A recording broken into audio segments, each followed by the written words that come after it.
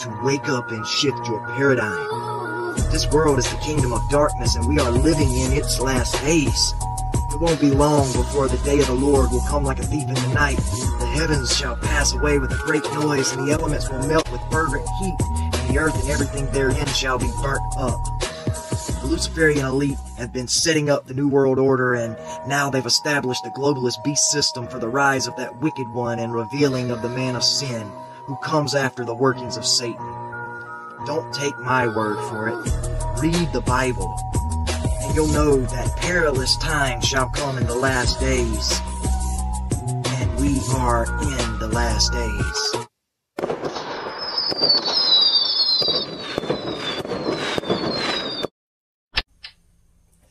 Hello, brothers and sisters. I am so sorry. I did not mean to hit the button to start the program yet, but I did hit it and forgot to turn the microphone off while the introduction was playing. So my dogs, or at least one of my dogs, were barking in the background, and for that I am truly sorry. And for any noise you may have heard from me moving around, I'm sorry for that as well. Tonight we are having our annual program. Normally I play my testimony from a different time, because I've shared my testimony so many times. I've got just literally a plethora of recordings that I could use for my testimony. But instead, for tonight's Remnant Report Live, what I decided to do was to just share my testimony live, like just share it all over again. I share my testimony here on the Remnant Report once a year usually, and so I just decided that instead of playing the thing that I normally play that's a pre-recorded version of my testimony, I am just going to share my testimony with you all live. Sorry, I am trying my best to get something pulled up here. Shouldn't take but literally 2 seconds. Well, that's a little more than 2 seconds, ain't it? But the good news is I am done. Just wanted to get that up on the screen, and now we can start the program. I wish I would have brought some tissue in here, because I don't know if I'm getting a summer cold or if it's all the pollen that's got my allergies going nuts, but my nose has been running and my eyes have been watering all day. But I entitled tonight's episode, Death Dealer Comes Face to Face with Jesus. And the reason for that is because that is exactly what happened. That is exactly how I came to Christ, as someone who was just as wicked and as evil as a person can possibly be. I wasn't a serial killer, but the Bible's very clear that sin is sin, and so I was extremely wicked, and I took joy in the sins that I committed. I at first was running from God because I believed in God and I played Christian.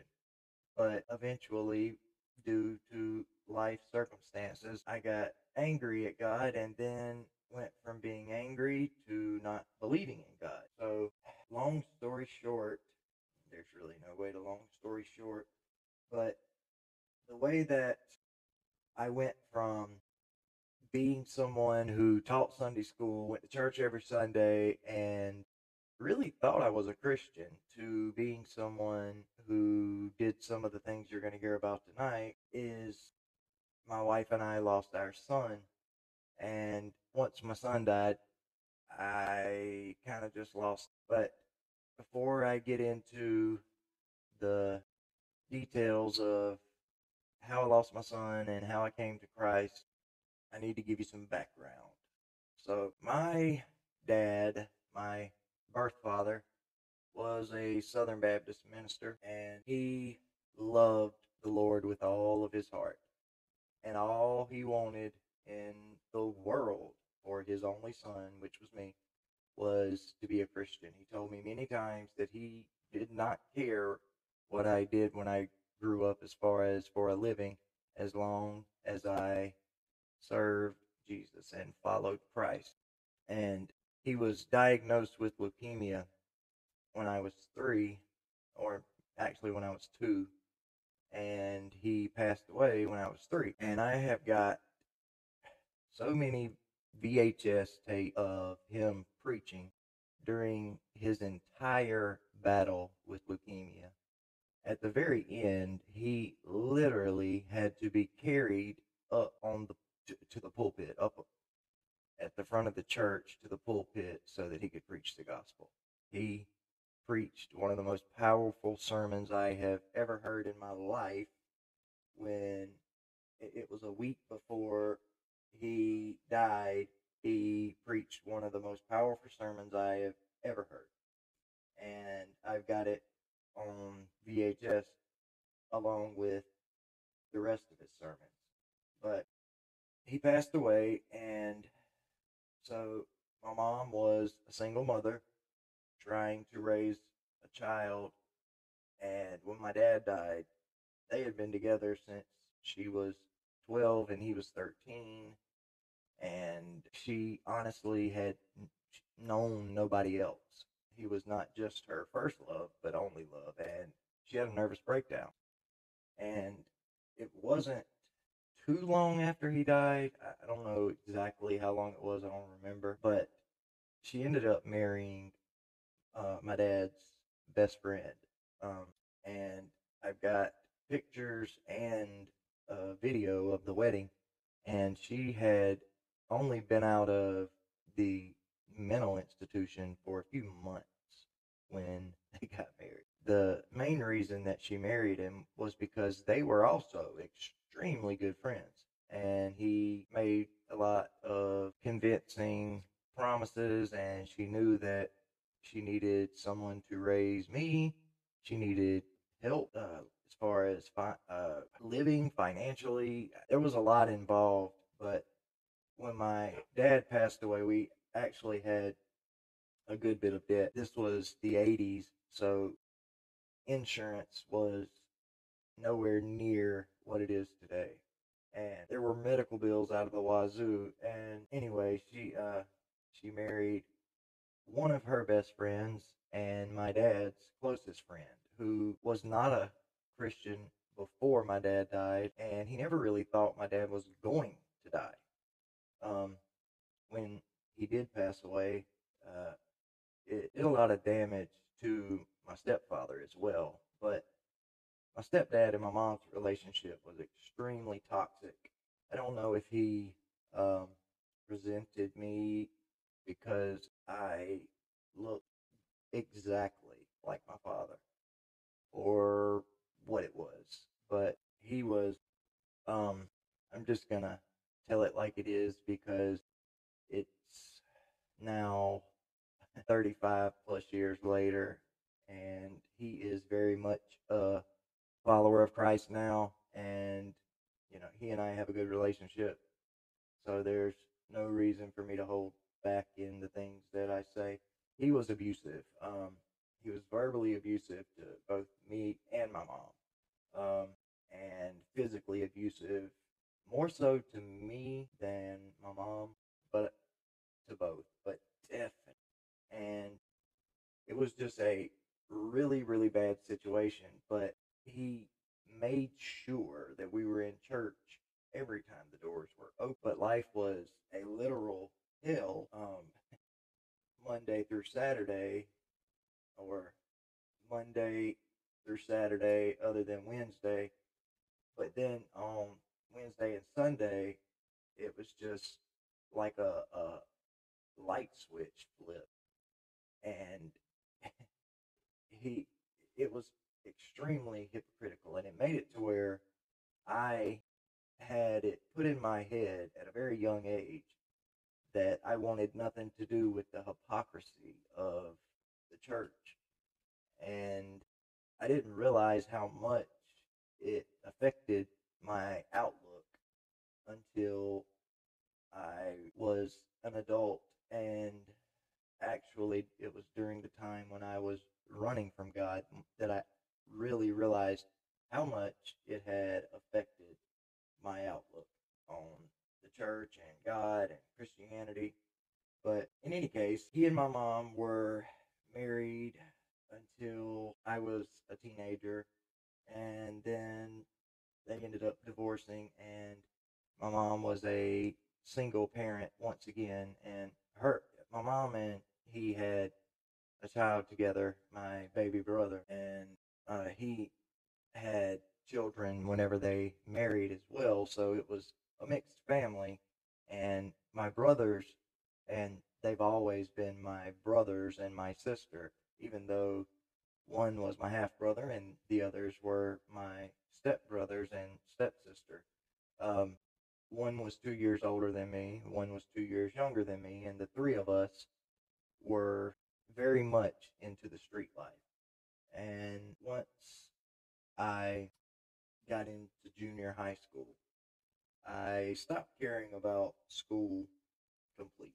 I was to the age that I had hit puberty, and all I really cared about by the time I was 13 was girls, and I was so deep with my older brother. My younger brother hadn't gotten deep into it yet, but me and my older brother were so deep into the street life and me personally into the gang life that I failed the seventh grade twice, and eventually they placed me from junior high to high school. I never passed my junior high years into high school. They, I guess, got sick of me and placed me up. But then I was in high school for not even a year before I was expelled, and then I was in alternative school. And once I went to alternative school, things just went from bad to worse. I got very heavily involved with a gang that's local, but it's also nationwide. At the time, it was only in California, New York State, Georgia, and North and South Carolina. But when I was 15, I ran away from home and did a lot of things to win the approval of the people that I thought would have my back for my entire life, which definitely was not true. But when you're in the a street gang, and when you're in the street lifestyle, period, you think that your friends or your brothers are your family, and they call you family, and you call them family. And although we were definitely uh, very low income and we didn't have much money, my mom cleaned houses for a living to provide for my younger brother and I. We were not on welfare or even food stamps. Like, by the time I became an adult, like, everybody I knew was on food stamps pretty much. But when I was a teenager, I'm sure there was plenty of people who got assistance from the government, and I didn't see anything wrong with it. But my mom was the type of person that she had a lot of pride, and she was just not going to take anything from the government. And so she cleaned houses. And like I said, when I was 15, a lot happened. A lot of good and a lot of bad. The good that happened, that still, other than Jesus Christ, the best thing that has ever happened in my life was I met my wife at 15. And she and I started dating. And we weren't dating very long at all before I had gone to jail for first degree burglary and a lot of other charges at 15. And I ended up in uh, prison as a juvenile. Now, that's not the same as far as your record goes as going to prison as an adult. And so my juvenile record is sealed, and it's no longer on my record as, like, if I wouldn't have just told you that I went to prison at 15, you'd never know. But that's when I knew that my wife was 100% the woman that I was going to marry. I was very much in love with her, but at 15 years old, she was loyal, faithful, and stuck by me the entire time I was incarcerated. She came with my mom to the state capital of Columbia every single time mom would come and visit. Well, not every time, because her stepdad wouldn't let her come for a while. I had to write him more letters than I wrote her, begging him to let her see me. And eventually he gave in. And at the time, I thought it was because of my fast talking and my charisma. And, it just goes to show the pride of men. Here I am sitting in prison, and I'm thinking that the reason why he's allowing her to come see me is not because God is doing something, but because I'm just so good. I'm just such a good talker and such a good liar. And I finally got out, and she and I got really serious after that. I convinced my mom, and my mom got married actually, and the man that she married is the man that I call Dad today. He's also a pastor, and he's one of the, I'm trying to think of the right word, the most loving men of God that I know. He loves the Lord probably more than any other grown man that I know, including myself. He and I didn't, I was very mistrusting when they first got married, because I had a lot of things happen during my life that made me untrusting of him. But it didn't take long for him to win my trust. And even before he won my trust, I took advantage of him and his desire to win me over, and I was able to get him to buy me a car, not just any car, but um, uh, this was in the 90s, and I got him to buy me I think it was a 96 um, blue Mustang GT, and that car was, the only thing I loved more than that car was who is now my wife, my girlfriend at the time, who's been my wife for 22 years. But that car ended up getting me in so much trouble. Less than a year after I got the car, I shot somebody in a drive-by. Uh, the car threw me deeper into gang life than I was before I went to prison. And by this time, my younger brother, who wasn't that much younger than me, he was only 2 years younger than me. My older brother was 2 years older than me, and he had he was still involved in the street life, but he was very heavily addicted to drugs at this time, and he was an alcoholic before he was 18. But my younger brother and I literally became best friends, and you did not see one of us without seeing the other. And I'll never forget it. I didn't even mean to shoot the guy. We were going to buy some marijuana, and the guy, instead of getting the pot I wanted after I'd given him the money, he brought me back crack cocaine. And you know I wasn't even 17 years old yet. I didn't want crack cocaine, and, not when it was my weed money. Um, it wasn't like it was enough to sell or anything like that. The guy was very much a drug addict, and I just got angry over, it was maybe $25. And the one thing I didn't know about the pistol is it had a 3 round burst feature, or either there was a problem with the firing pin. But I pulled the trigger once and it shot 3 rounds automatic. And so here I am, 16 years old, and my life was almost over in an instant, along with the life of somebody else that didn't do anything to deserve to die, and he didn't die. He did nothing to. I mean, he didn't die. He was just injured, and it was one of the worst things that I ever felt.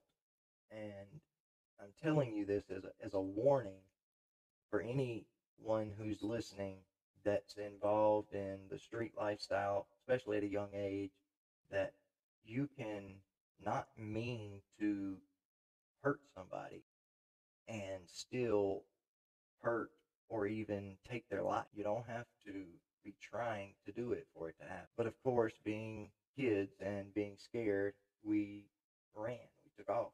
I had a car, fast car, and we took off.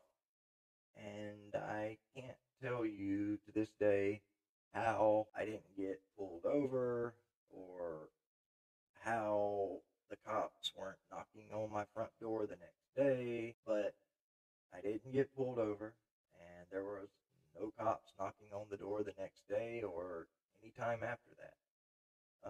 I learned through mutual acquaintances that he just, the guy that was injured, just went to the emergency room and only had to spend 2 nights in the hospital and was then released and made a pretty fast recovery.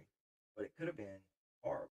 And you would think that the fact that I almost ruined my life and took somebody else's life would have been enough to wake me up, but it did. And I continued in the cycle of violence. That particular night, I had been at a bar, even though I was only 16.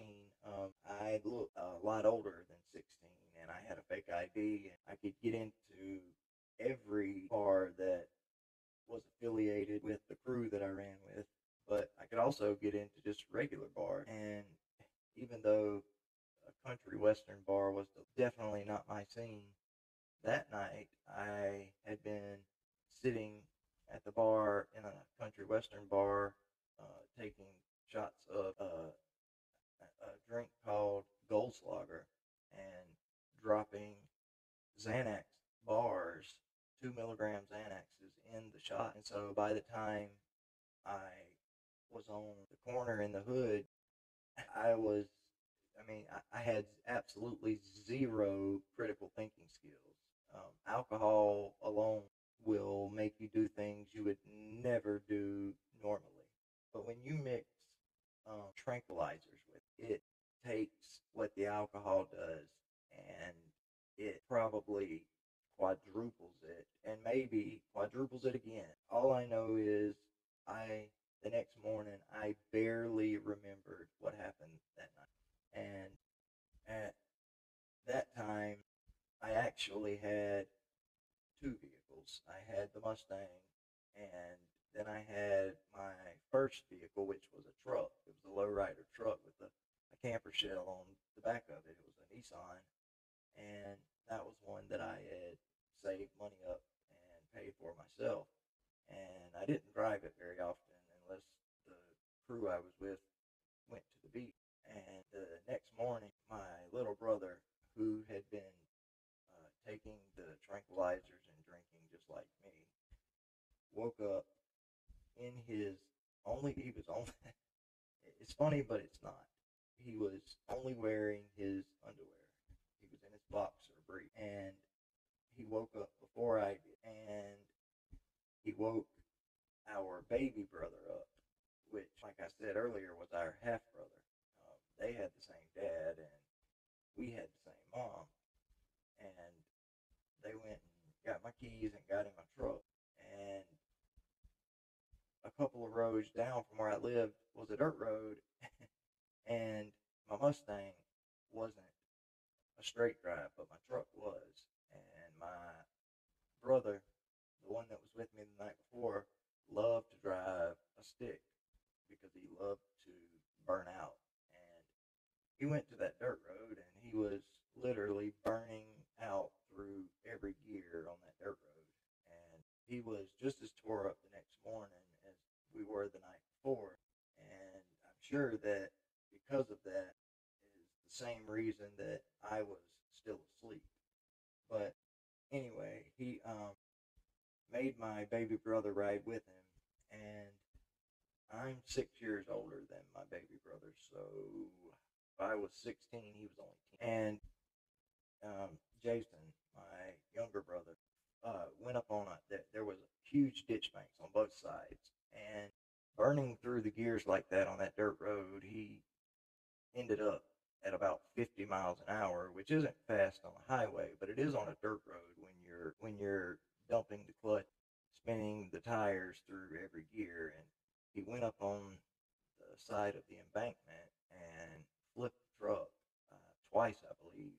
And my baby brother got scared because of the way he was driving.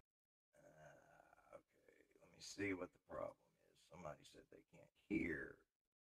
Oh, the mic's on. Give me just a second, Rattling Bone Street Ministries. I hope it has not been like that the whole time. I am going to, the only thing I know to do, honestly, first off, I'm going to cut the camera back on and take this off.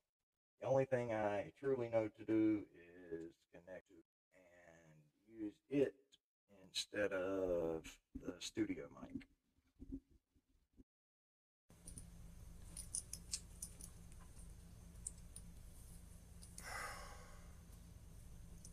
I don't know about hearing, but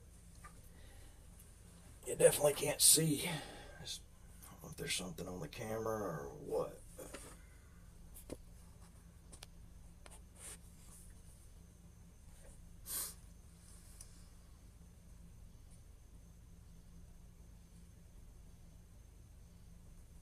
Okay, can you tell me if the volume is any better now?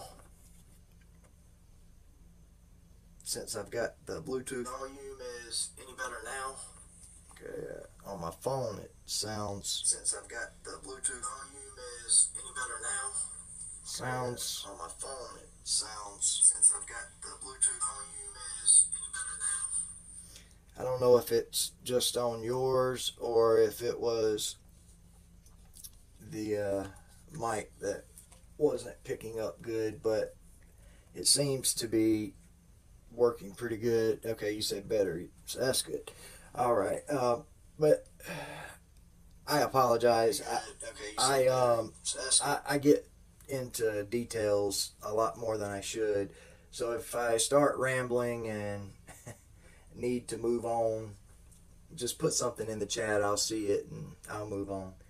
But my little brother was in the truck, and my baby brother, and the way that my younger brother was driving was scaring him, so he got out. Literally, right after he got out, my little brother went up that embankment and rolled the truck, and it crushed the passenger side that my baby brother was on. He would have been in. I mean, it would have hurt him bad and probably killed him. And it killed my truck, which I loved, but not as much as my brother's. And that was the second thing that should have woke me up. It was like back to back. First, I shoot somebody the night before, twice. With the 3-round burst, he got shot twice. So first that happens, then the next morning, my younger brother almost kills my baby brother, and that didn't wake me up either. You would think it would have, but it didn't, because I was still young, and when you're young, or at least when I was young, I felt invincible. And the only thing I really cared about was my girlfriend, who is now my wife.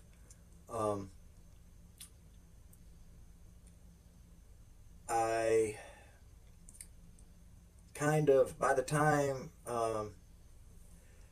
that happened that night with the guy getting shot, I had to hide for quite a while, because first I thought I was going to jail, but even when I realized I wasn't going to jail, I was in more danger than I was when I thought I was going to jail, because the guy that I shot was the brother or the cousin or something of one of the very high up guys in the gang that I had been in since I was 13 or 14. And um, even though he wasn't actually a member and he wasn't down, as we called it, he was affiliated just by his family. And his brothers and his brother-in-law wanted payback, even though we were both a part of it. We were a part of two different sets of the same gang, and the way the things worked, I've forgotten more than I ever learned. But the set that I was a part of was interracial. It was black, white, and Hispanic. But it was, even though it was mixed racially, it was still, there was not a whole lot of white people in the gang in the city that I lived in. And I had to go in hiding from my own people, the people that I thought were my family. And I learned then that they definitely were not my family, um, because the people, I mean, even blood families will, if something like that happens, they'll want revenge. But the people who were supposed to be on my side were doing their best to find out where I was, just to collect money that the brother of the guy who got shot had put on my head. And it wasn't a lot of money either. It was like $1,000. And so I learned right then that the guy that I ran away with at 15, that I got arrested initially with, the arrest that caused me to go to prison, he was the one trying to collect on the money. And so that was a good thing in the sense that it got me out of the gang life. But it didn't get me out of the street life, and I went from one out of the frying pan to the fire, because my brother and I and some guys I went to school with started not a gang, but it was actually a car club, and we might as well have been a crime syndicate, because we sold drugs, we did all kind of horrible things. And the older I got, the farther down into a life of crime I went. And I would probably be dead by now. But something happened that stopped all of it in its tracks for a while. My girlfriend, who I loved more than anything, she was the air I breathed, got pregnant with my daughter. And I had already asked her to marry me when we were 17. Actually, I was 17 and she was 16. So when she turned 17 and got pregnant with our daughter, we got married right then. I was 18, she was 17. And that, getting married and having a little girl, it was like the life I was living, it put the brakes on it. I'll never forget seeing my baby girl for the first time, and I thought I knew what love was until I saw my child. And from that moment on, all I cared about was her safety and providing for her. My wife had been going to church the entire time, but I was going to church with her then. Sorry to say, it was a very charismatic church that would be considered Word of Faith, New Apostolic Reformation today. But it was church, which was a lot better than where I had been. And I got baptized, and I had always read my Bible, even when I was at my worst growing up. I loved Bible prophecy, end times prophecy. And growing up in the Southern Baptist Church, we, of course, were dispensationalist, and my favorite minister was David Jeremiah. Um,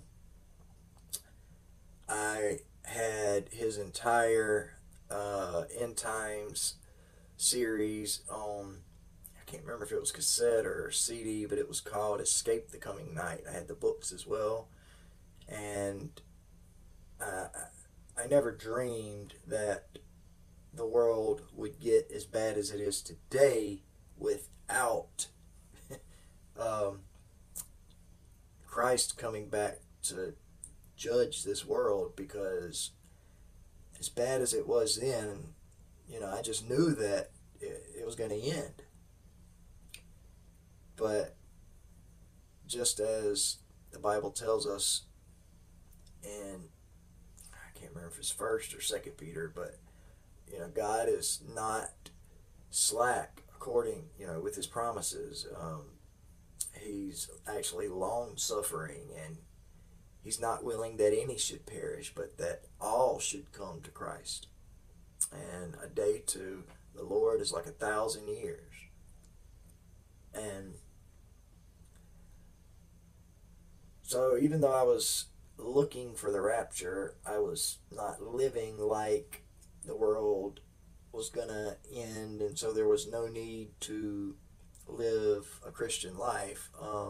After I got baptized, I was in church every time the doors were open.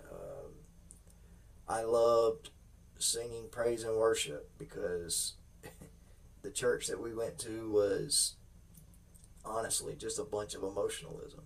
And so I love church, man.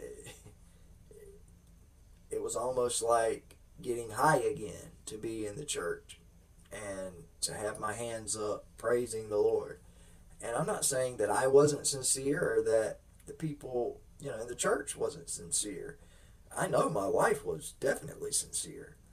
Um, first time I ever heard, first time I ever heard anybody pray in tongues was my wife. I've had bulldogs my entire life, and not long after we got married, she's had chihuahuas, not now, but when we were growing up, she did.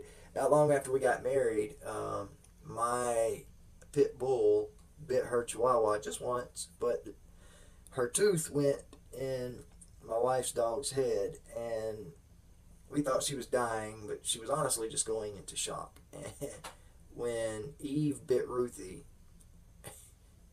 my wife started praying in tongues, and I thought I was scared when the blood was pouring out of the top of Ruthie's head.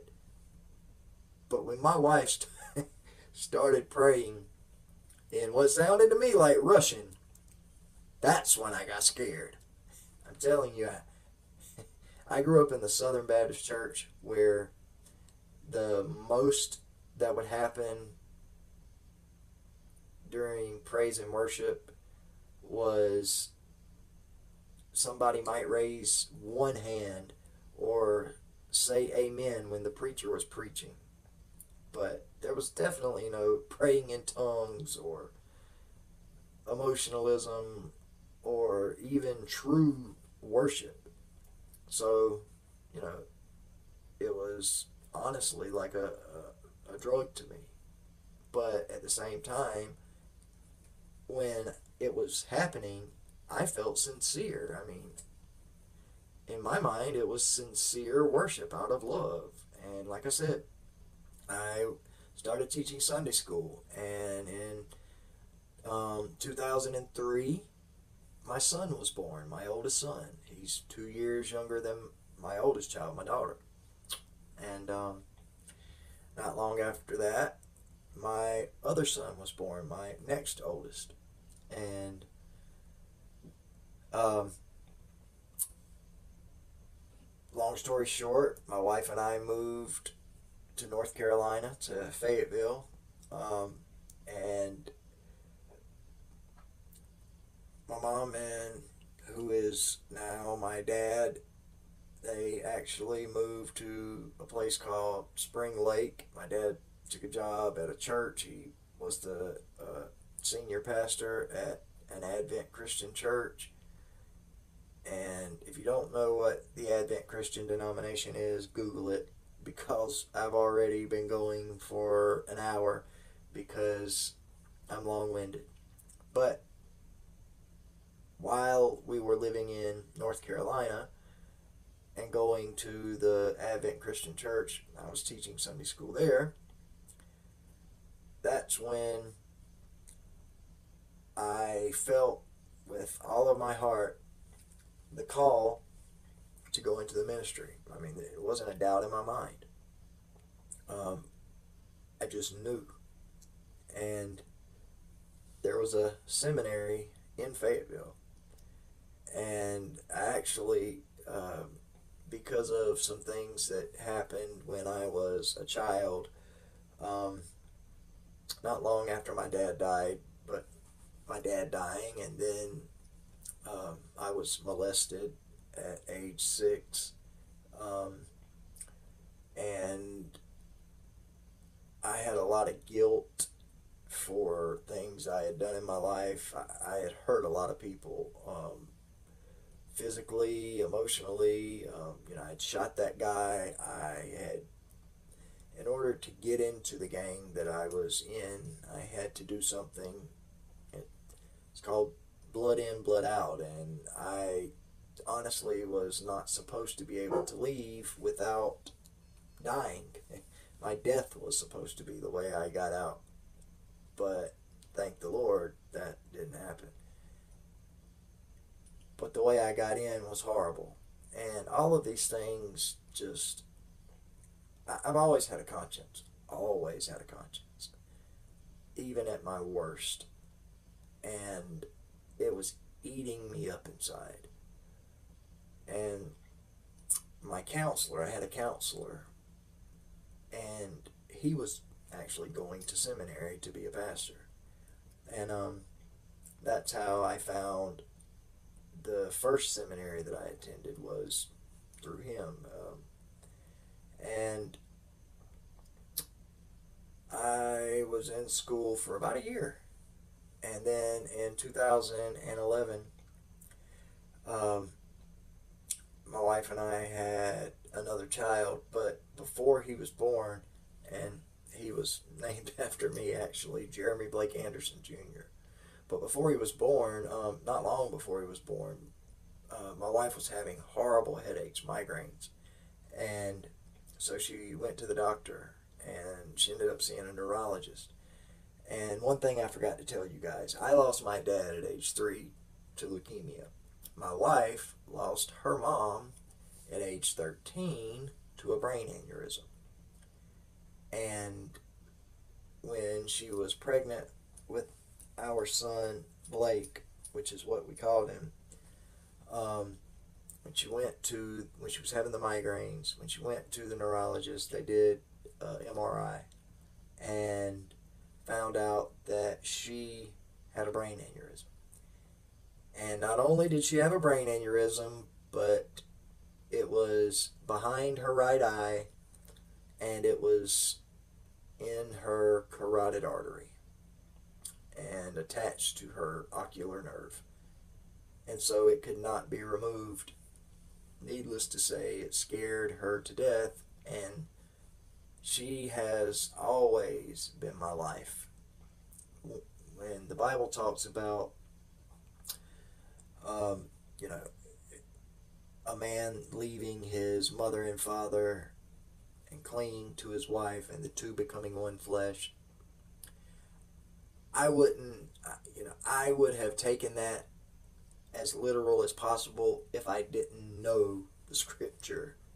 If I had never read that scripture, I would have believed it and lived it, because she completed me. I didn't see us as two separate people. I saw us as one person, and I still do. Um, but in 2011, they found the brain aneurysm, and they were telling us that they couldn't operate on it for two reasons. One, where it was at, but two, because she was pregnant. And so the only thing they could do was take our son via C-section. And she had never had a cesarean section. All of our children were born naturally until Blake. She had him cesarean section, and he was premature, very premature. But they had to take him to be able to take care of her. And once he was in the NIC unit, they did surgery on her. They couldn't take the aneurysm out, but the only thing they could do to buy her time, if it was to rupture, and save her life, buy her time to get to the hospital and save her life, was to do something called a brain coiling surgery. What they did was they put a titanium coil around the aneurysm. And the titanium coil, it actually, I'm sorry guys, I'm not trying to stop in the middle of talking. I was just trying to figure out what in the world was causing this to be so blurry. In any case,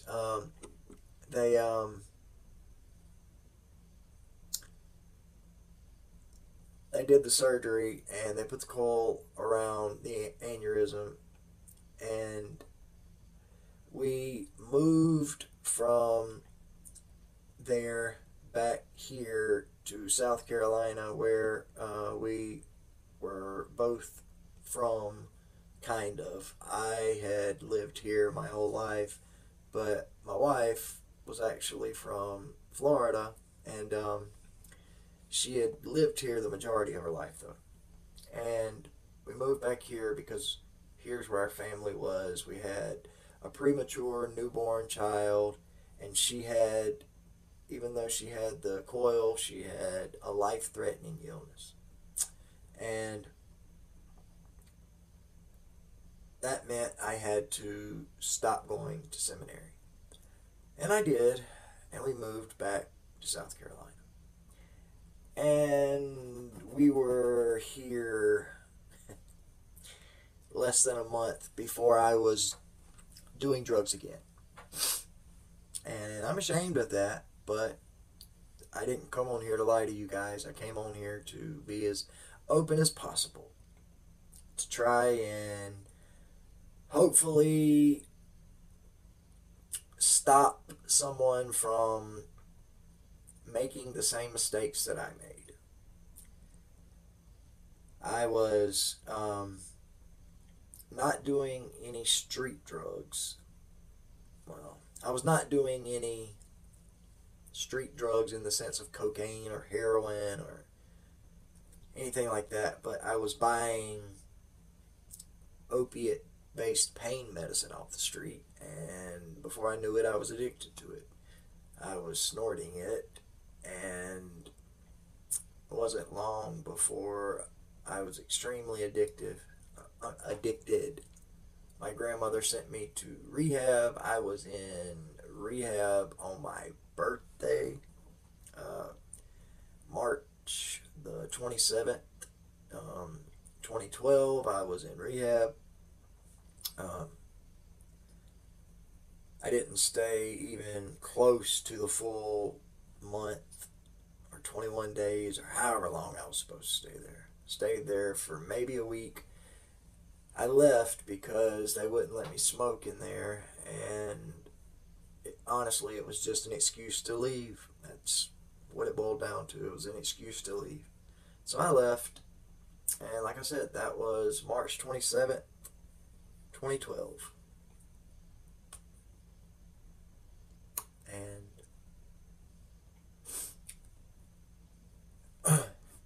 April the 11th, 2012, my wife was staying at her sister's. She spent the night at her sister's with our baby, the youngest, Jeremy Jr., who we called Blake, and my daughter, my oldest, and my oldest son was at home with me, and I'll never forget that night as long as I live.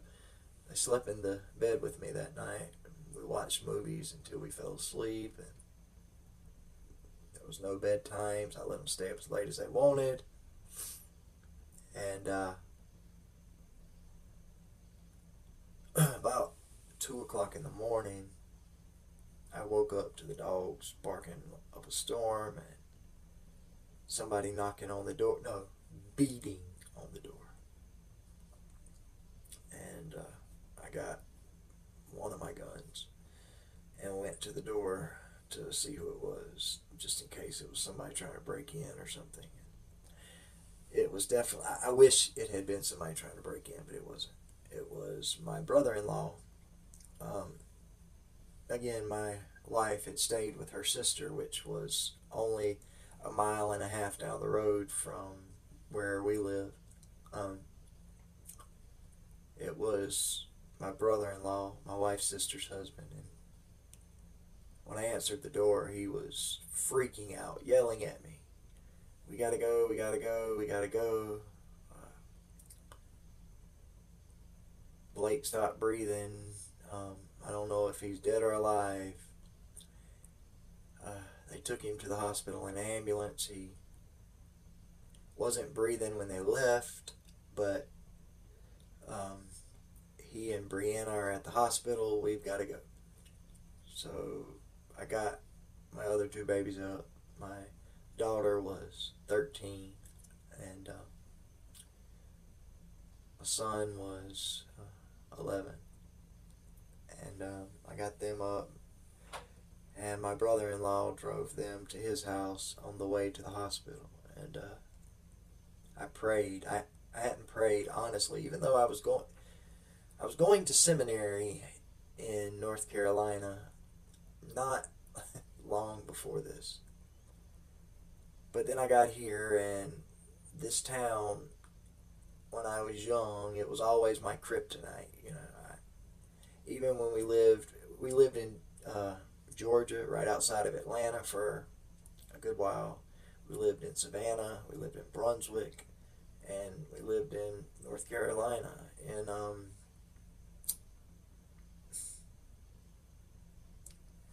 I can't think of the name of the town. Concord, North Carolina first, and then in Fayetteville. But regardless to where we lived, I could not even drive through this town without doing something that was not just a sin, but willful sin. Either going to a bar, and I know when I say this, there's going to, especially women, there's going to be a lot of you who hear it and say, you've sat here and talked about how your wife was your life. And she was, and she is. But you'd have to talk to my psychiatrist from when I was young to understand the reason why I did the things I did when it came to infidelity. But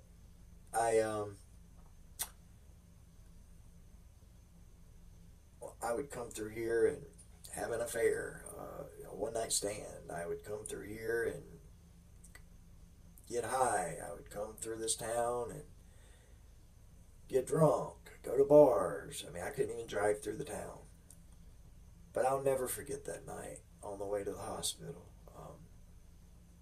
After all of my sin, willful sin, I prayed all the way to the hospital. God, please just let my baby be okay. If you'll please just let my baby be okay, I will surrender my life to you completely. I will go in the ministry. I mentioned earlier, I don't know if you guys heard or not, but when I lived in Fayetteville, I knew beyond a shadow of a doubt that the Lord, the Holy Spirit, was calling me into full time ministry. And I tried to bargain with God on the way to the hospital. Lord, if you will please just let my baby live, I will go into any kind of ministry you want. And so we get to the hospital, and my brother-in-law and I walked in, and we told the nurses, or the triage people and the check-in people up at the front desk, who we were there for. And there was no wait. They knew exactly who I was there for. They took me straight in the back. And I thought everything was fine. I thought God had answered my prayers, because before I even got to the room, saw my wife, the door to the room was open and she was holding the baby. So to me, it looked like he was okay.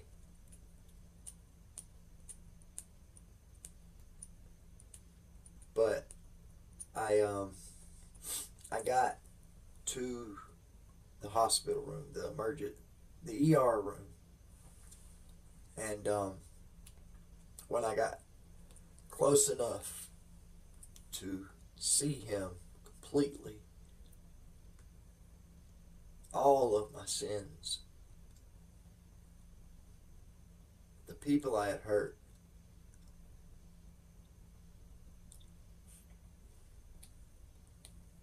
the man I had shot at 16, the man I had beat until he was unrecognizable at 14, and every other sin. Just, this is why Satan is called the accuser, because he brought everything I had ever done wrong to my mind.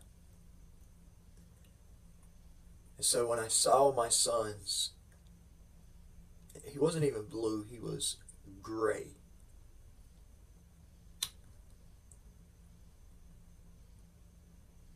And if I live to be 100, I will never be able to I'll never forget or be able to not see what he looked like. Honestly, except for pictures and videos, I don't have my own memories of what he looked like alive, because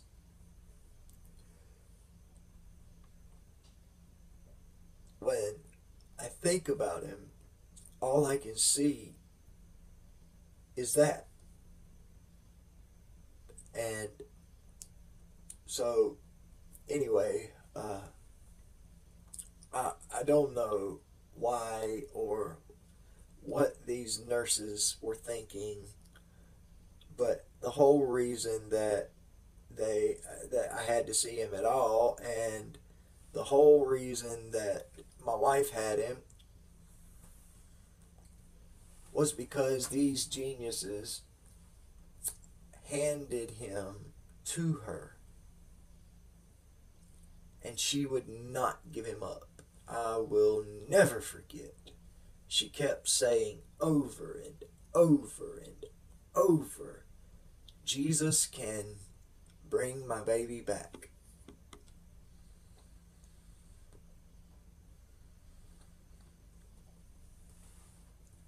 At the time,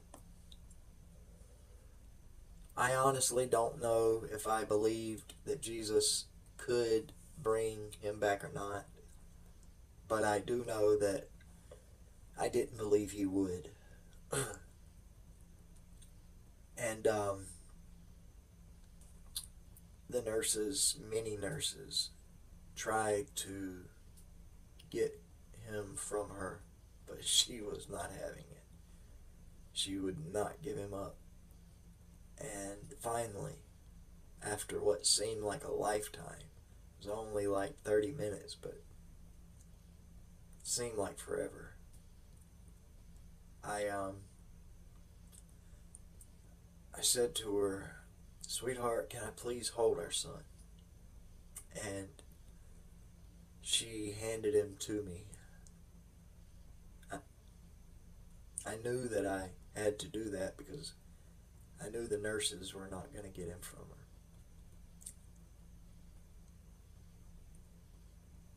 But I thought it was bad the way he looked until he was in my arms. Uh,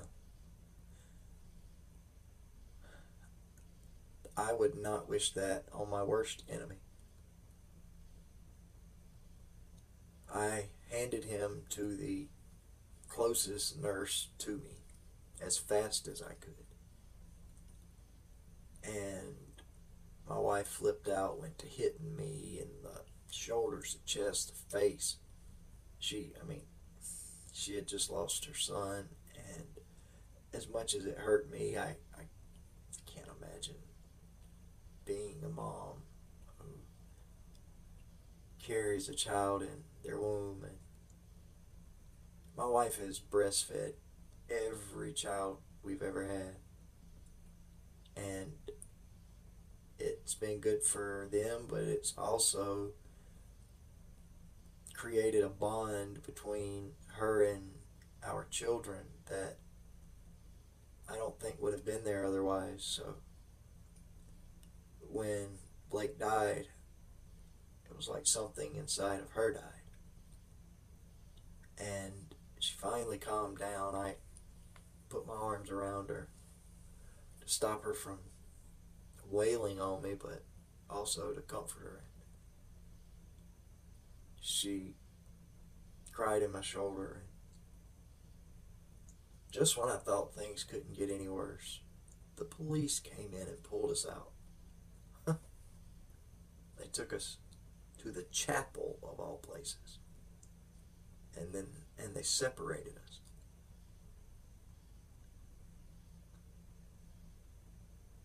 They grilled us and accused us of taking the life of our own child.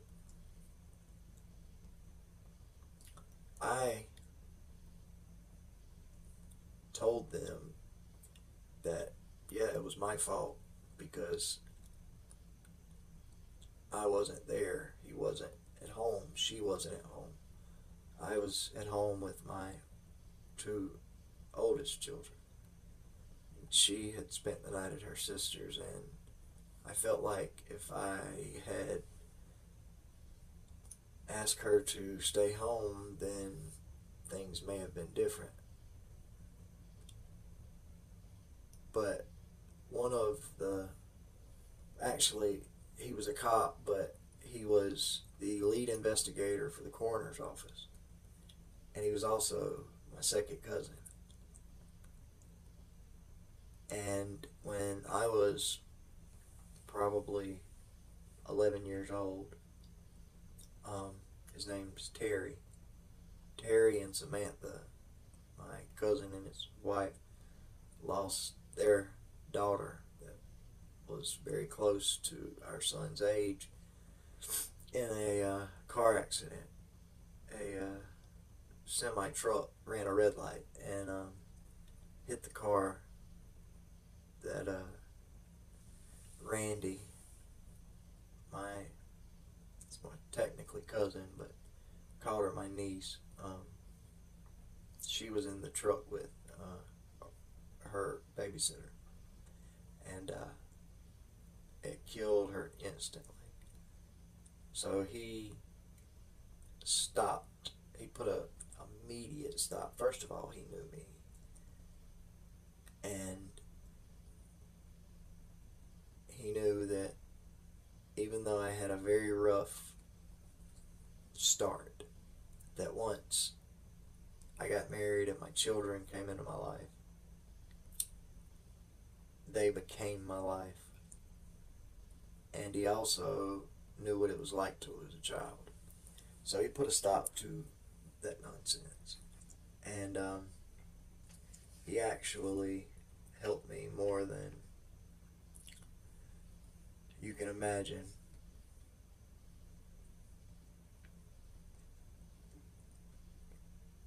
My wife had a nervous breakdown, and we still had two children, three children actually. Um, we had a 10-year-old, 11-year-old, well, excuse me, a 11-year-old, 12-year-old, and wait a minute, we had a 13-year-old, an 11-year-old, and a 10-year-old. But uh, the 10-year-old um, lived with his mom. He was my son, but not my wife's, and that's a product of my infidelity. Honestly, it's the product of one night of infidelity, but that's just, all it takes. But he was a blessing to myself, my wife. He calls my wife mom. Um,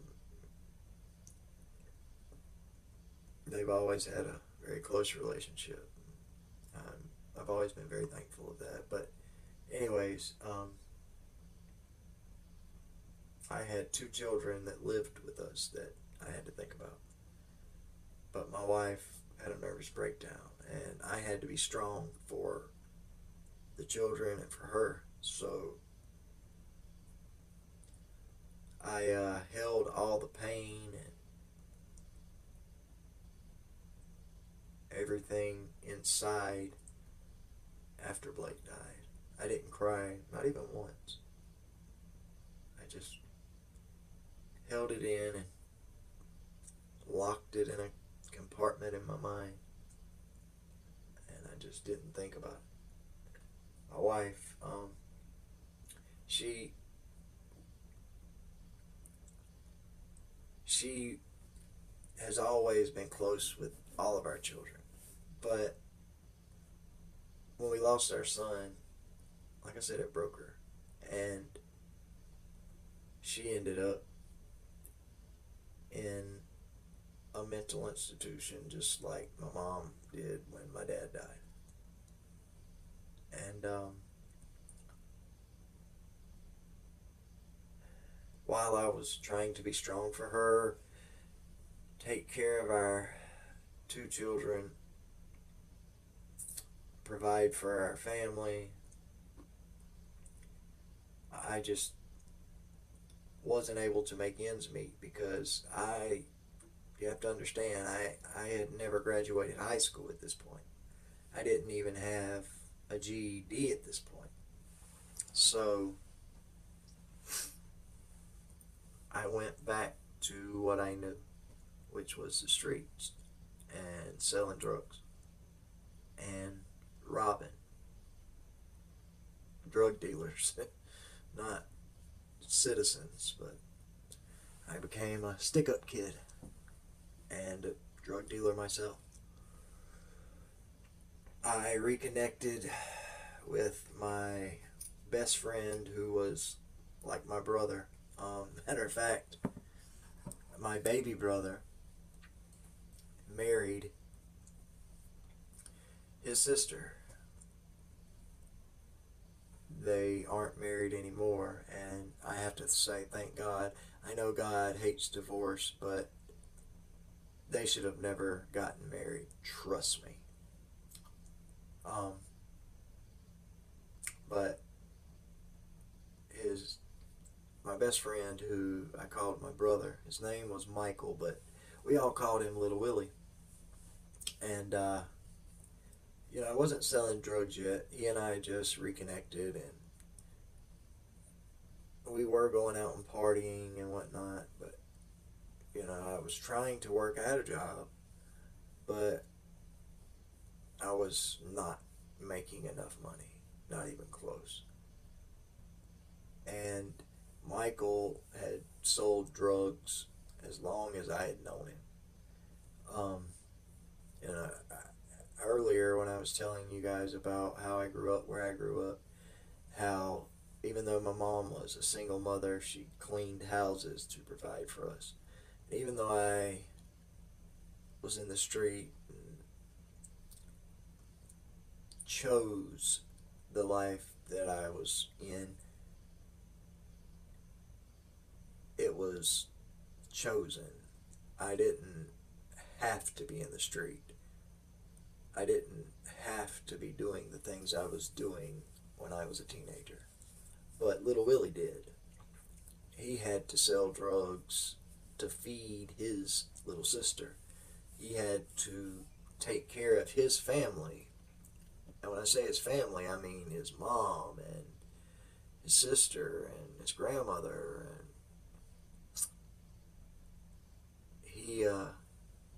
he was a genuine street kid. He lived in the ghetto, the one of the worst neighborhoods around here. The only neighborhood I know of that's worse than where Willie grew up is the neighborhood that he and I hung out in when I was gangbanging, and the neighborhood that it's the same neighborhood, the neighborhood that my wife and I ended up moving into when I don't know, I may have been 19. Um, it's crazy. We were trying to better ourselves in our lives, but we moved to the absolute worst part of town. Um, we were able to get a triple wide mobile home that was rent to own and put it on a lot, one of the very few lots that was in that neighborhood that didn't have a government house on it.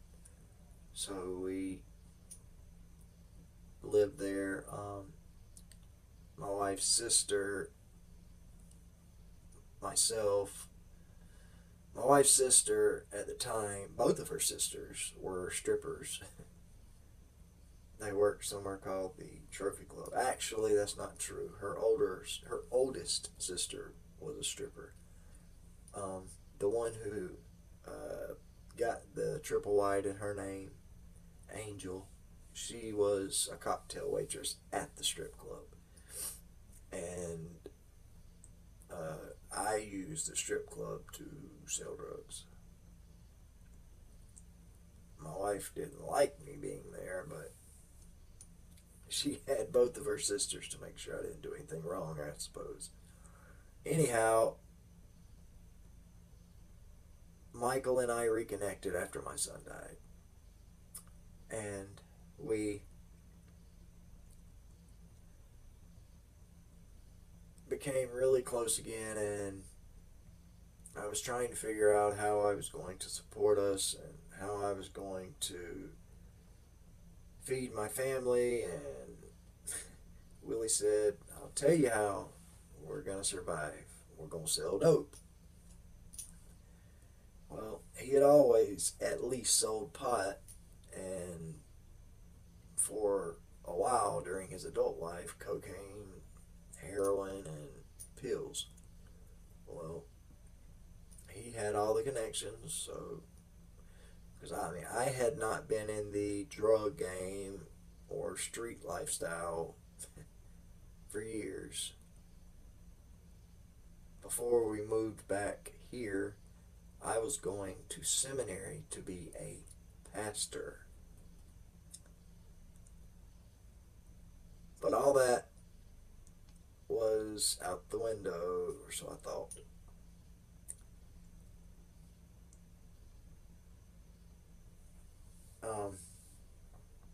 He introduced me to several people that he knew that sold whatever you wanted. And there was another friend of ours that had also sold drugs all through junior high, high school, and his adult life. And he didn't just sell drugs, but he didn't believe in banks. He buried his money in his yard. And my little brother, the one that wrecked my truck, well, he and this guy were best friends at one time. But my younger brother and I had been best friends since I was 15 and he was 13. And we were family. So that trumped any friendship he had with this guy. He lived with this guy. So because of that, I knew where the money was buried. And so a plan was put into motion and hatched. And long story short, without giving details, it's going to get me taken off of YouTube. We, my younger brother, my best friend who was like my brother, and myself,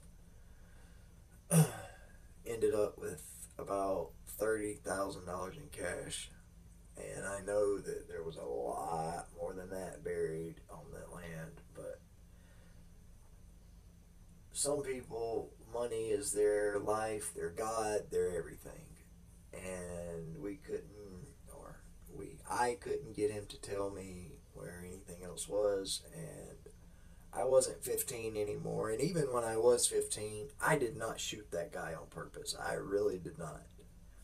But I definitely was not going to shoot somebody that I had known my entire life, gone to school with, and genuinely liked, just because he wouldn't tell me where his money was hidden, or all of his money was hidden. So I took the money that he gave up and we used it to start our drug empire, and before it was over, it was an empire.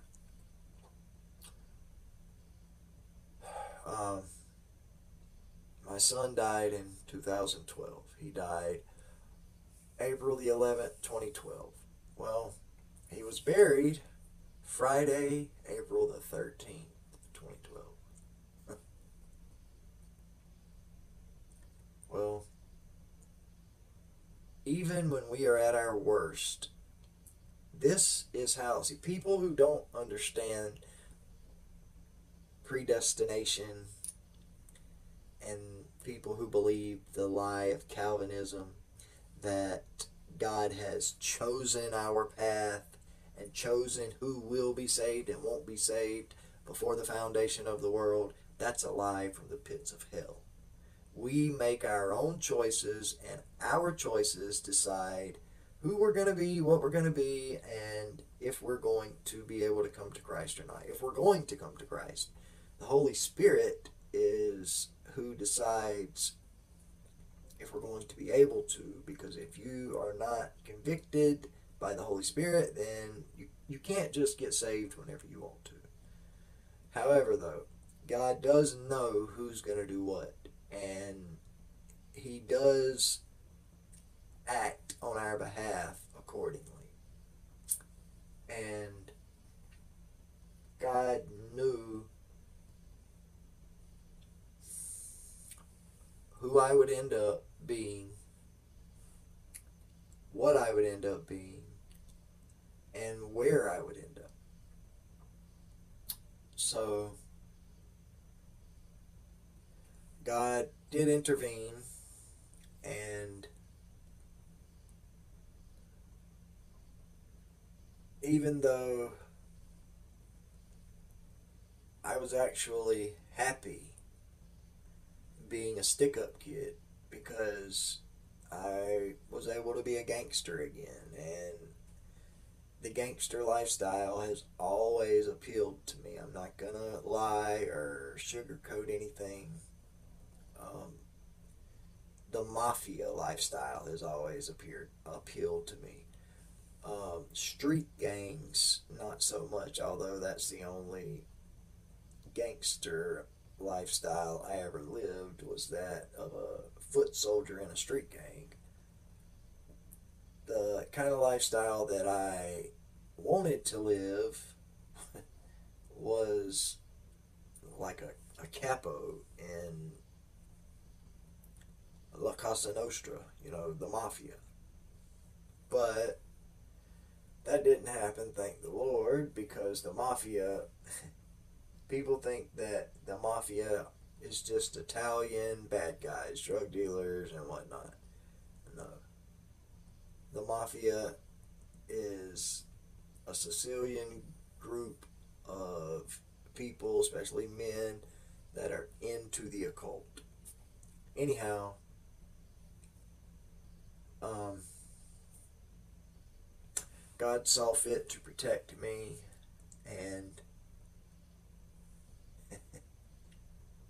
He actually allowed my little brother to eventually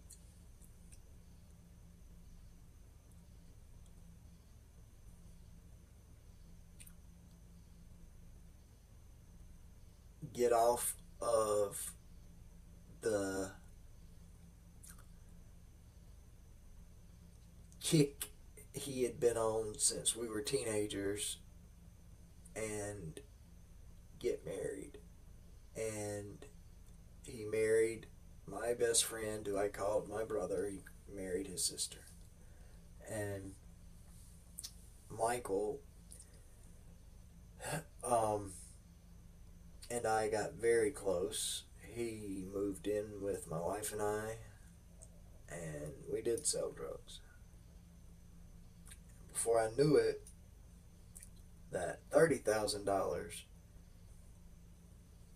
had turned into about triple that, and we were flipping about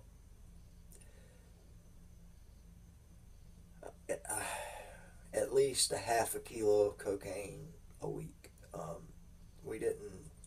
There were a few people we sold powder cocaine to, but most people wanted rock cocaine, crack cocaine. So that's what we got in. That's the business we got in, was the crack business.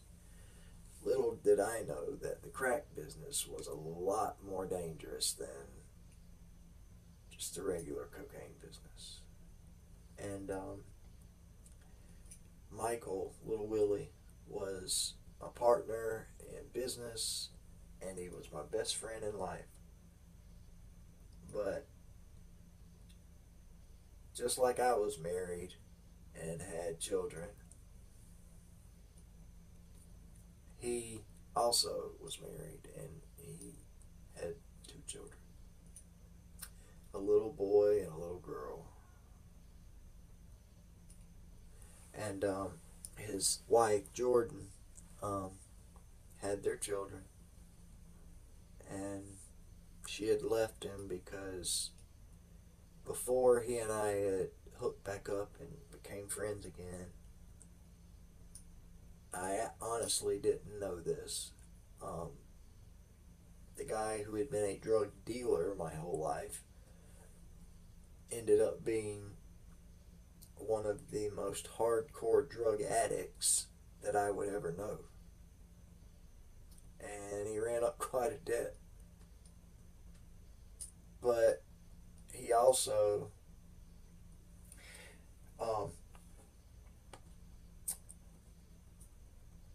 made our home life happy.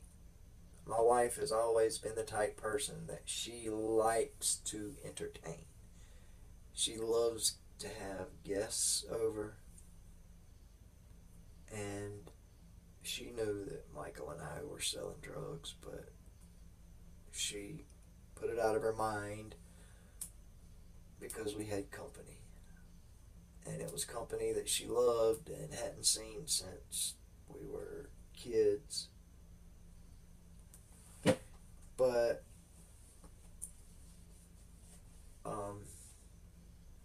something wonderful happened. I still can't believe.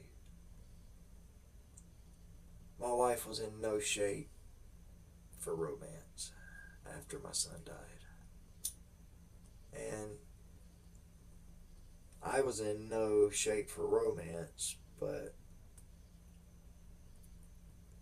I was extremely lustful. And it wasn't just lustful, I was hurting very bad inside. And I realized that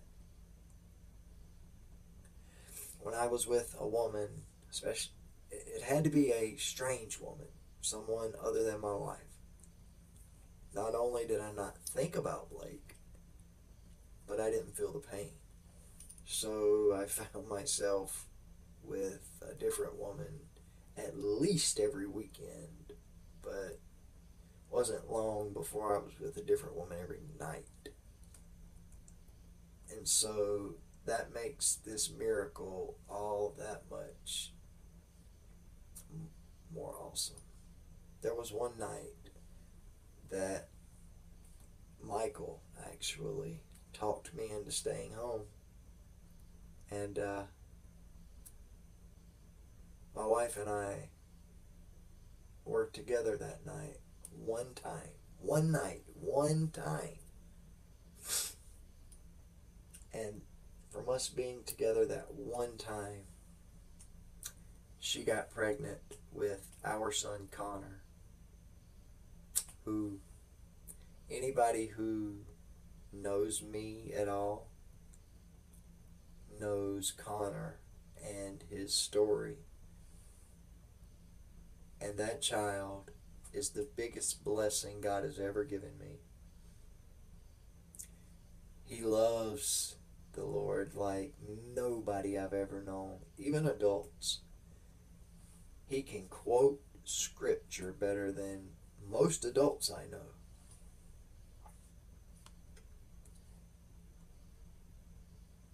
And it would have never happened without that one night and without Michael being there.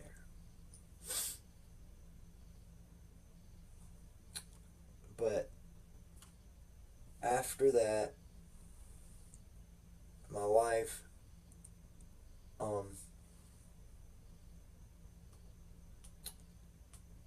she actually started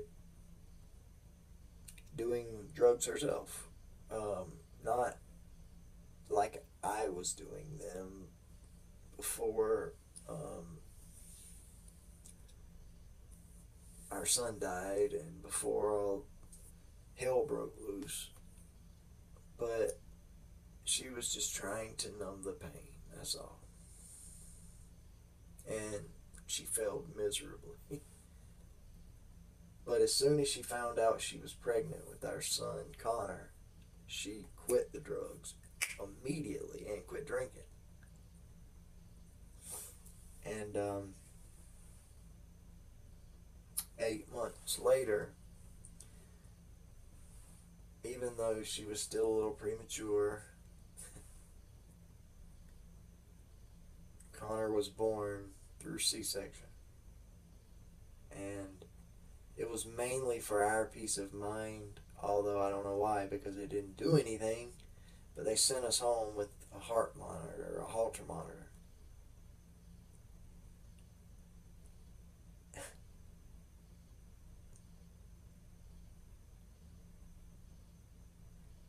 He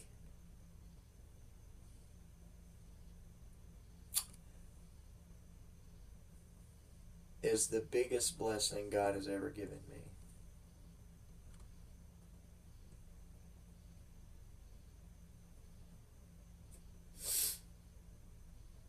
I was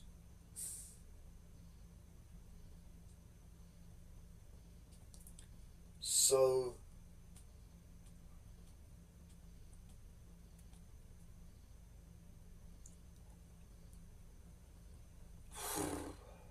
sorry. Trying to stay focused and not break down. My wife,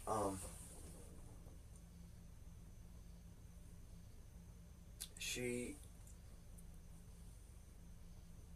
and my best friend, who I called my brother, they grew very close. They had always been close. He and I grew close. And we were selling drugs a lot. And like idiots, we were selling them out of my house. Well, we ended up hooking up with the biggest drug dealer in the area, the city of Darlington or Florence at the time, and he was only 24 years old.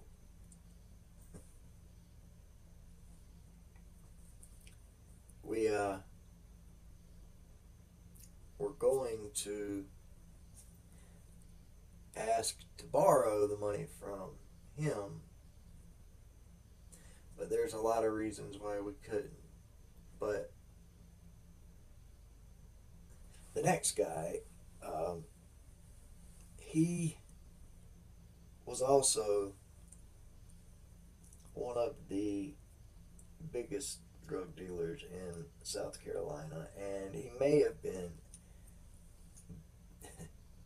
more successful and bigger than my friend that was who we went to originally. He was definitely doing better on the surface.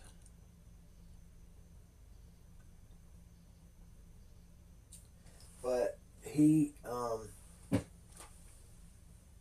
ended up having to do some things for me, actually. Like cut my grass and just regular things that are not a part of street life. And it was during and right after this that he asked if we could all team up, partner up. And normally with something like that I would have voted, but there was nobody to vote with. So we teamed up and essentially became a crew. And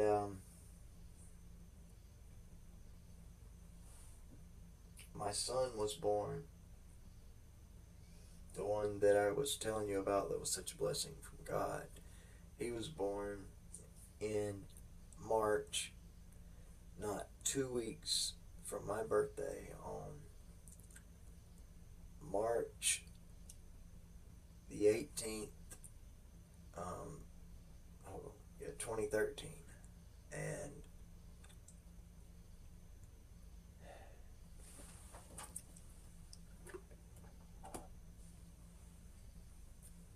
I didn't know why God had to take Blake, but I did know that I wouldn't trade Connor for anything in the world, including to get Blake back.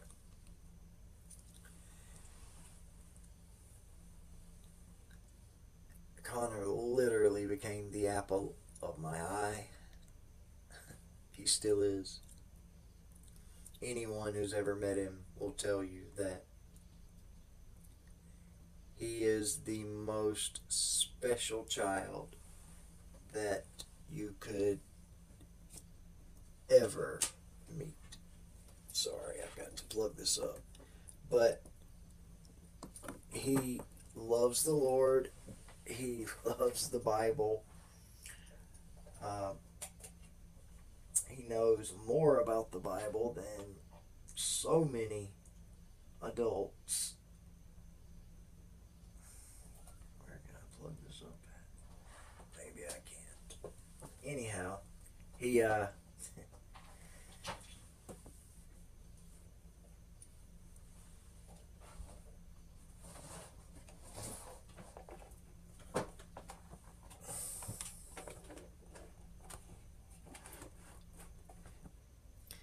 grew up so fast. But when he was a toddler, he was the cutest thing in the world. We've got so many videos. And even as, like, now, he is in the 5th grade, and he has got a heart for the Lord and for people like I have never seen in a child before. But Michael had moved in with us, as I said. Little Willie moved in with us. And we were doing very, very well selling drugs. We were making, I mean, we weren't millionaires, but we were making easily 70 grand a year, which, you know, it's not a kingpin. And the guy that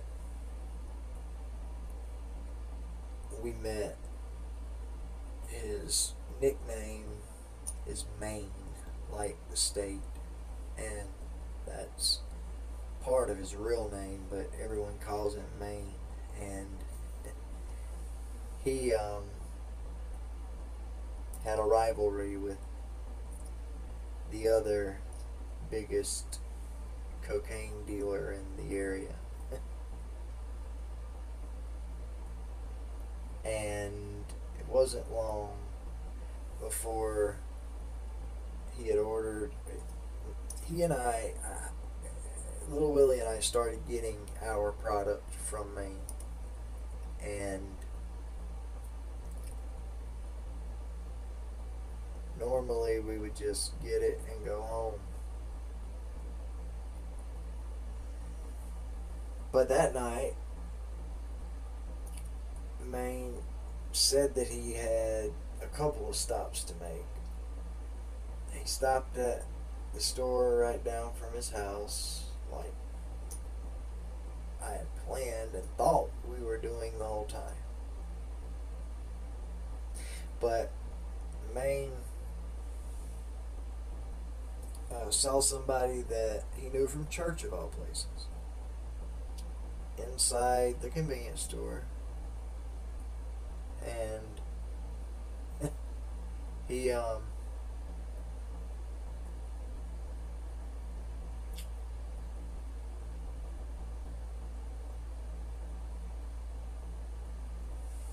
could have gone in so many different directions. He got into a welding program at the technical college here.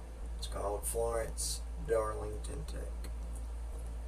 And contrary to popular belief, you do not have to go and take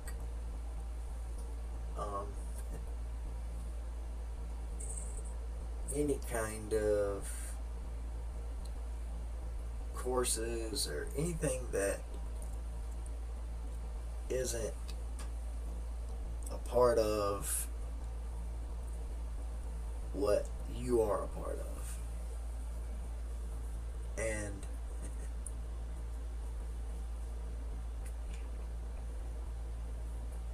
he always insisted on taking his drops, going on drops, and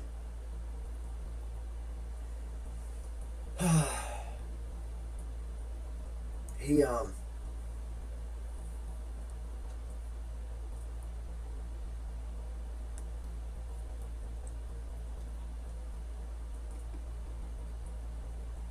reached out to a friend of his, well, I say friend, an acquaintance that did tattoos.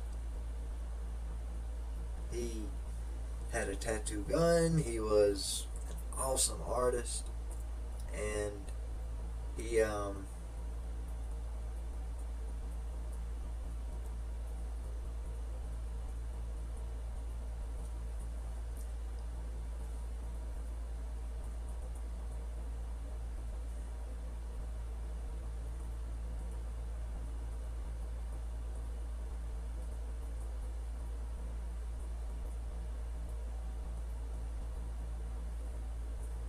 he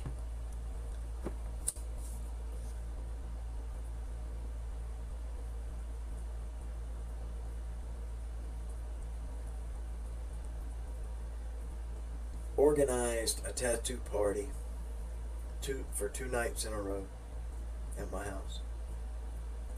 My mom, um, she came here and they actually didn't get to talk at all while he was in school.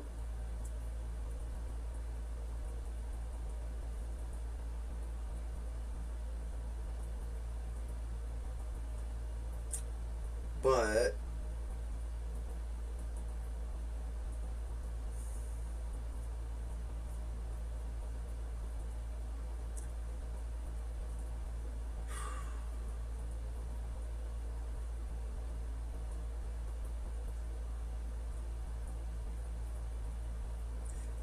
I honestly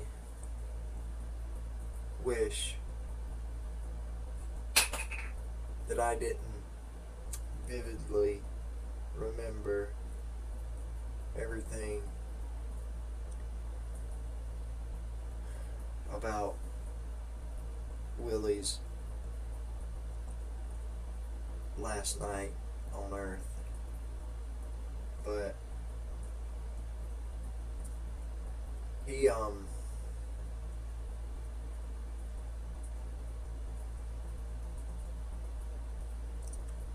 put himself in harm's way more times than I can count for me, and even more times for Brianna, my wife.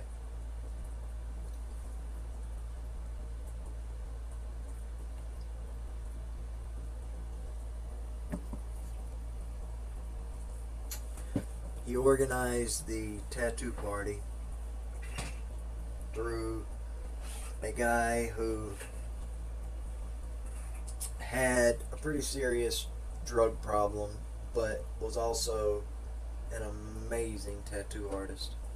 Now, I want to state right now that as an Anabaptist and a minister, I do not condone or agree with tattoos. But when I was 25, or however old I was in 2013, I not only agreed with them, but I got them all the time.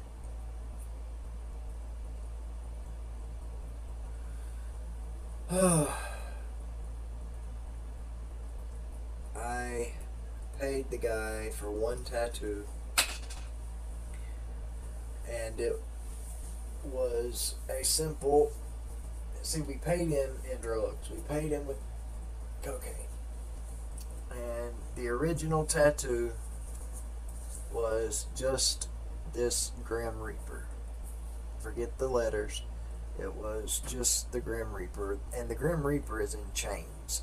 And it stands for conquering death. Oh, just for anybody who thinks I was making the gang stuff up,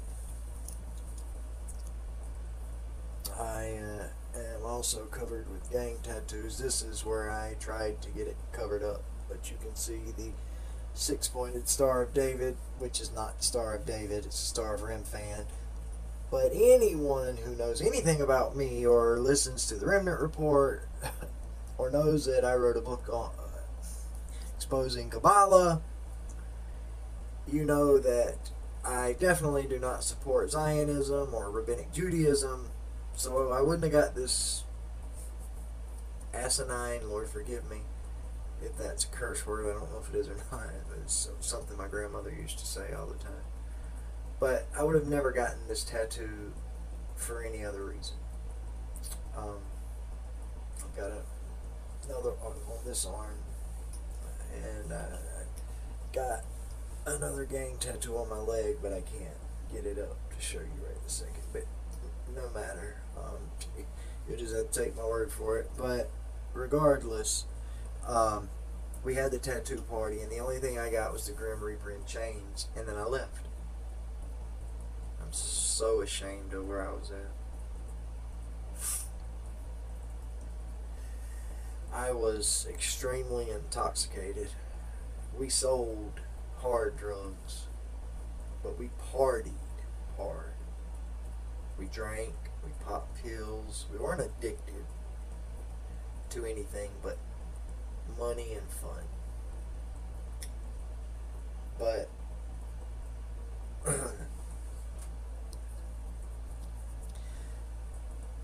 that night,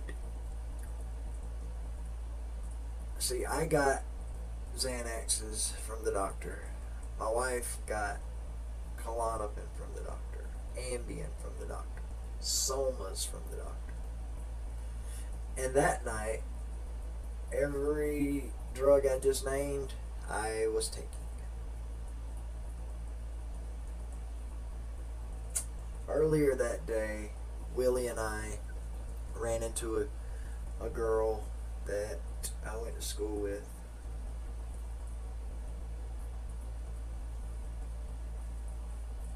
That I knew in school that she was head over heels in love with me, and I took advantage of that when we were in school. I did not even. I liked her a lot. She was a very cool person. She was a good friend. But the only romantic interest I had in her was lust. And when we slept together as teenagers, she was a virgin. And so she fell in love with an idiot like me for whatever reason. And from that moment on, I could get her to do anything I wanted. The guy that I ran away with at 15.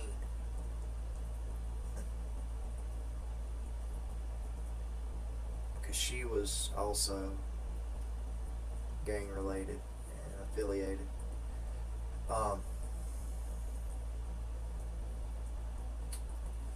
I didn't ask. I told her that she had to go on a date with Ryan, the guy who I ran away with and went to prison with. And she did. And when I got out of prison as a juvenile, that was when I had met and fallen in love with my wife, and I didn't have anything else to do with her or any other females until we were married. Makes no sense, but it's the truth. And her name, I can't tell you her last name. She's married now for the second time. But she had just gotten divorced when me and Willie saw her that day, and she had just gone through a divorce, and that had taken its toll. And she was super excited to have reconnected with me. I was excited to have reconnected with her. It was like I had completely forgot that God had just taken my son and given us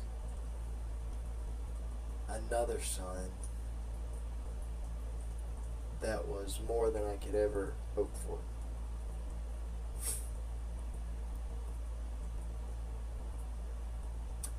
But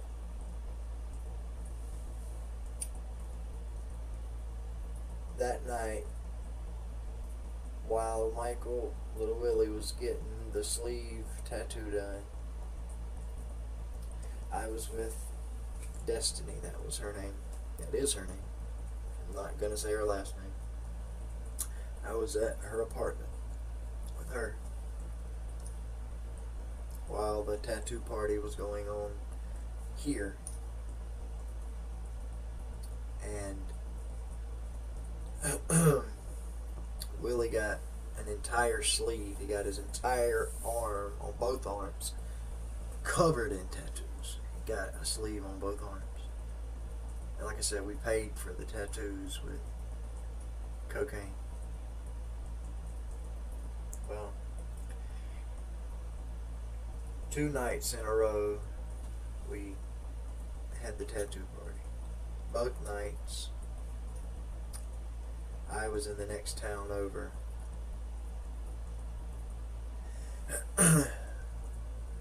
Fornicating and committing adultery. My mother was even here. This is God. I'm about to give you guys the good news of this horrible situation. My mom was here she lives 2 or 3 hours away, but she was here for whatever reason. Probably, well, no, it wasn't because we had lost our son, because it had been a year since then. Whatever reason, Mom was here. And even though I wasn't, when Lil Willie finished getting his tattoos,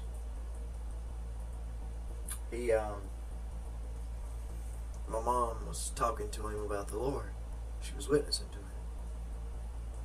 And I had tried a little, but I was actually scared that I was going to do more harm than good, because it was more than obvious that I wasn't living a Christian lifestyle.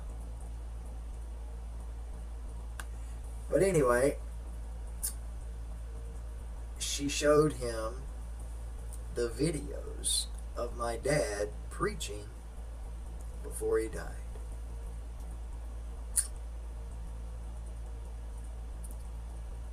And Michael said, "Miss Donna, I want what he's got," talking about my dad.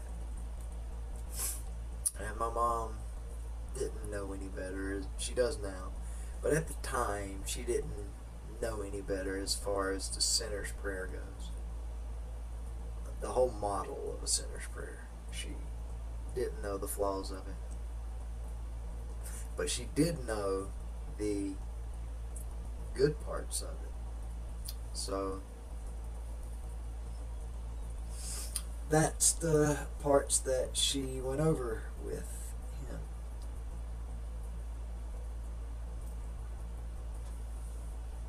And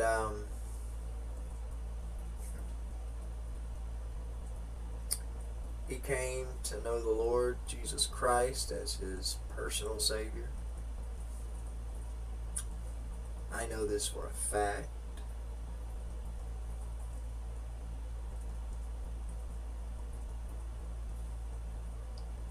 He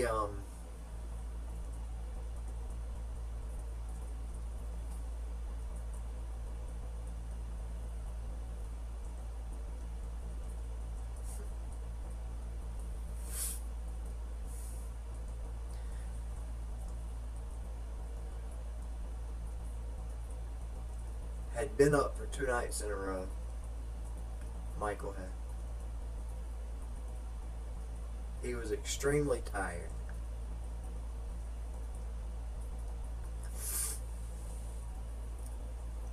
My son, Connor, the one that is the miracle child, he wanted something. I don't remember what it was. But we went to Walmart in Hartsville.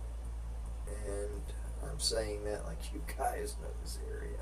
Anyways, it's about a 20-mile drive from here. There's a lot closer Walmarts than that one. But that's where I went. And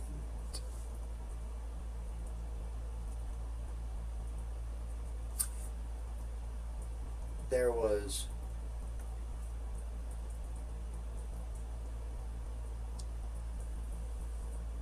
crab in another department, and there was I forget what it's called. It's in the deli part of Walmart. It's a seafood too, but we got that stuff from Walmart to go home and cook. And while we were there, Michael actually, Willie, met somebody. I mean, not met him for the first time, but he called somebody to come there. And he bought two different kinds of pills from them.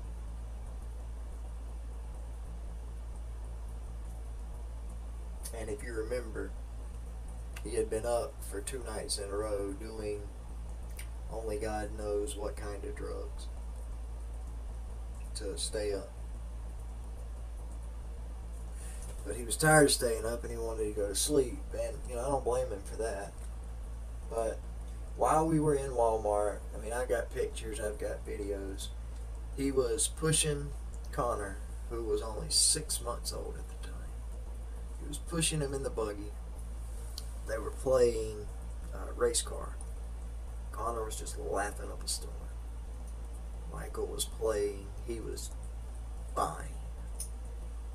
On the way home, he was 100% fine. There was nothing wrong with him. Except for he hadn't had any sleep. So he was tired.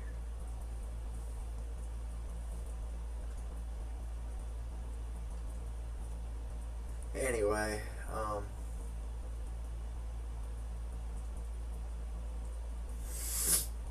he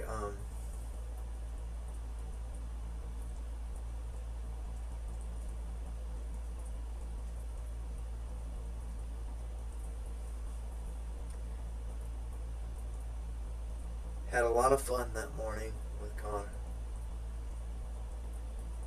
But we got home, and even though he was wide awake in the car, he couldn't even walk up the steps by himself.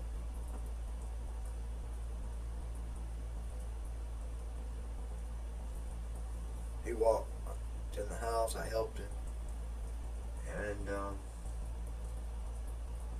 I helped him to the bedroom, one room over from my office where I'm at now. The room was actually, at the time, it was my little girl, my daughter's bedroom.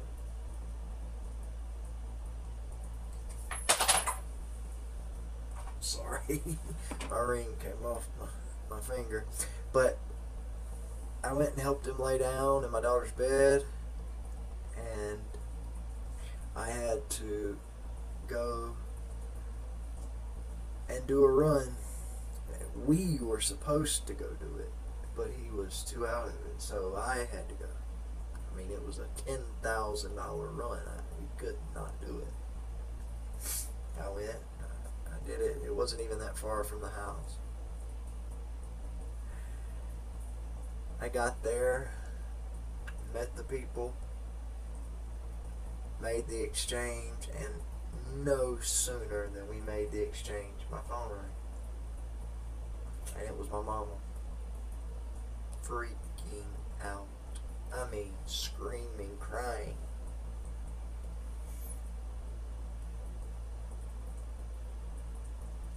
Then it was my daughter saying, Uncle Michael's not breathing. Uncle Michael's not breathing.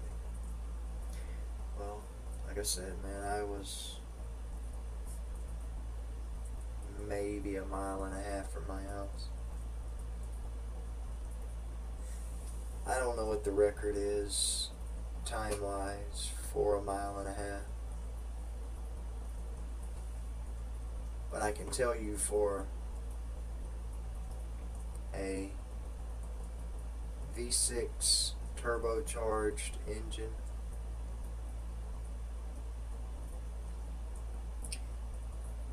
I guarantee you nobody's made that faster than I have. They actually, maybe they have, because I didn't care anything about yards or anything. I drove through people's yards. And then when I got here, neither an ambulance, fire truck, nothing had even got here yet.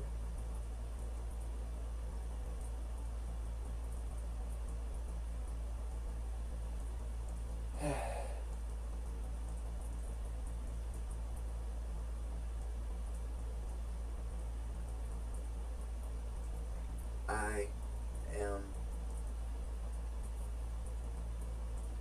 going to turn this over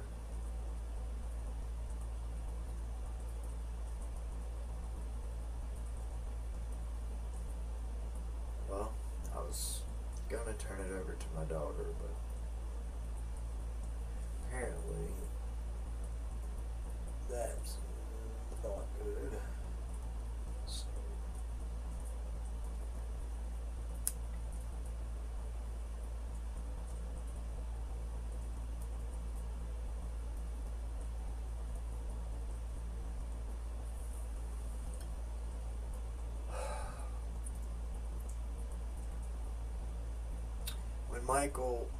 when I got back to the house, he wasn't breathing. My mom was a nurse. She was doing CPR. The EMTs, the fire department was there. An ambulance was there.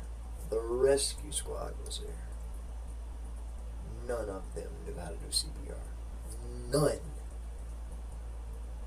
So it was my mom and I doing CPR. I was doing chest compressions. She was breathing. Then we switched up. She was doing chest compressions, and I was breathing for him.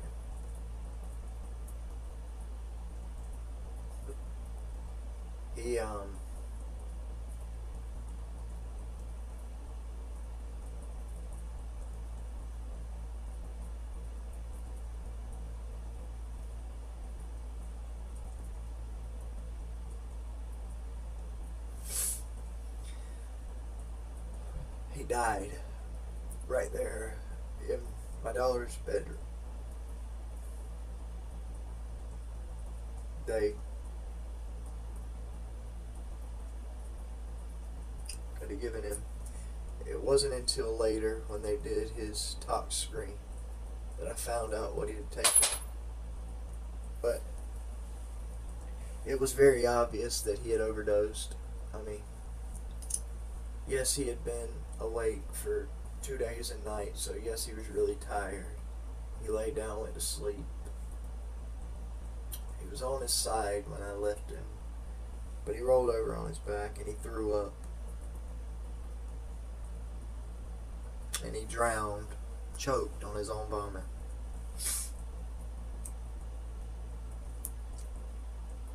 The night before, though, he was asking questions about the Lord. I wasn't there to answer them, but my mom was. And Mom let him watch the videos of my dad.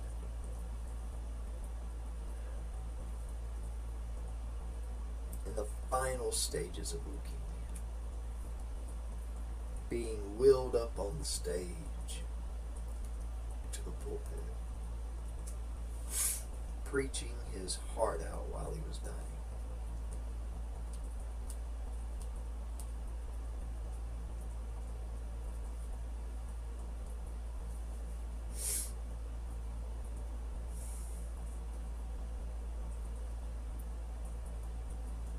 I never forgot that. Even though I sold drugs for many years after Michael died.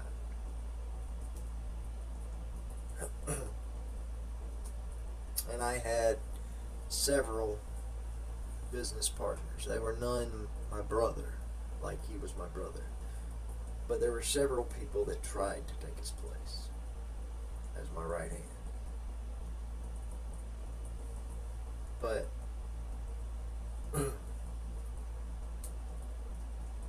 he had some really big shoes to fill. Because we're talking about a guy who, even though he was not a Christian, he would give you the shirt off his back.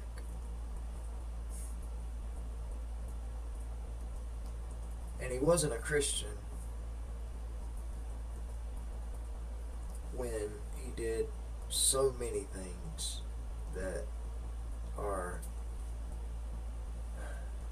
characteristic with Christians.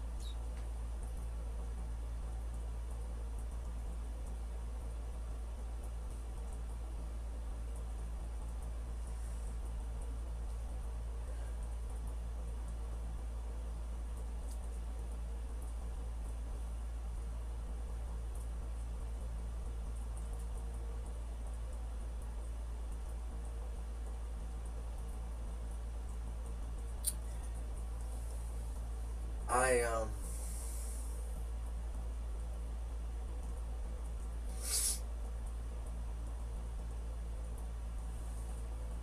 told my wife the truth.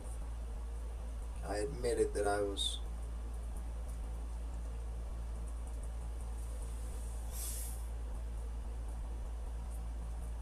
with another woman that night. Both nights.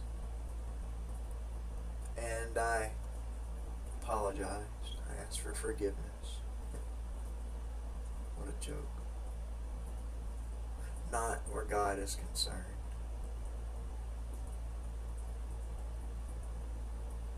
But I'm not God.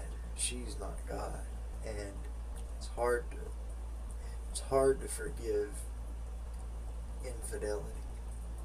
The reason it's hard is because someone who you trust has broken your trust.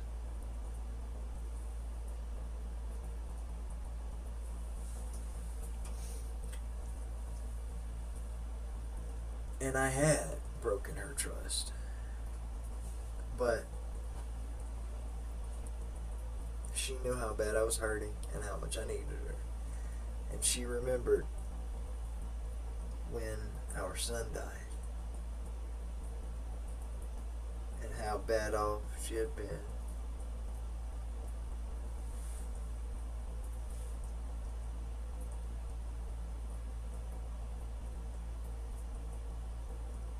And that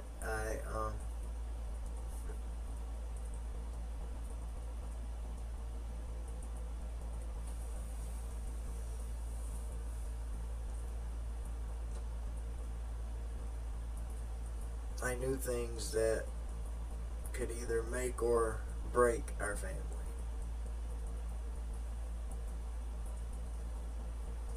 And as horrible as little Willie dying was, and it was horrible, the worst was yet to come.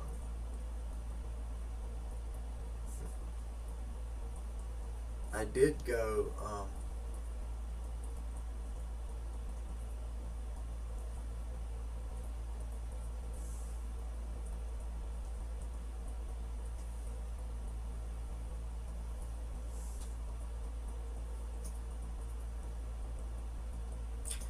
I went to where the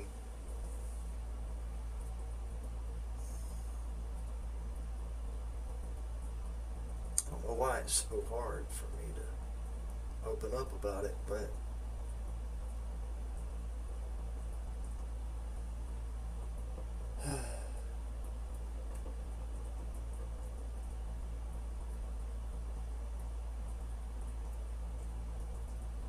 I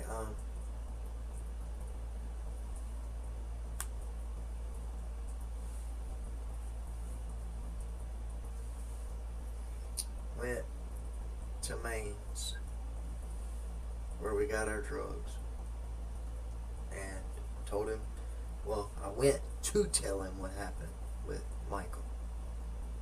But when I got there, he wasn't there.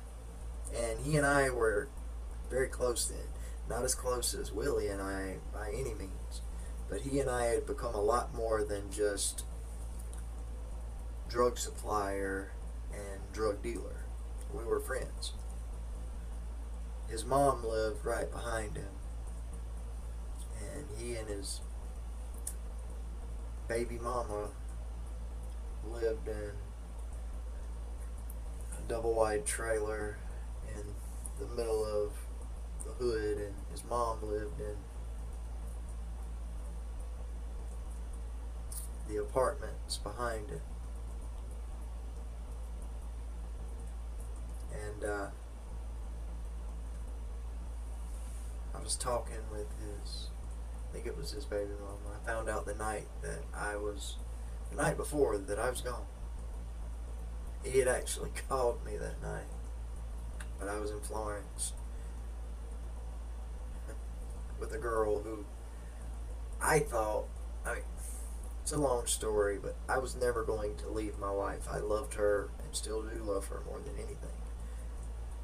But I thought I could have my cake and eat it too. And I felt really bad for the way I treated Destiny when we were kids. So I thought I could have my cake and eat it too. But she wasn't interested in that. She wanted payback. She got it. The reason she got it is because I was at my most vulnerable point. It had been less than a year since my son had died,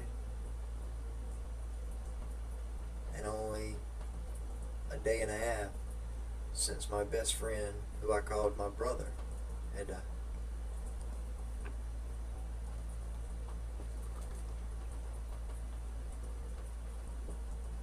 She pretty much just told me to hit the road, Jack.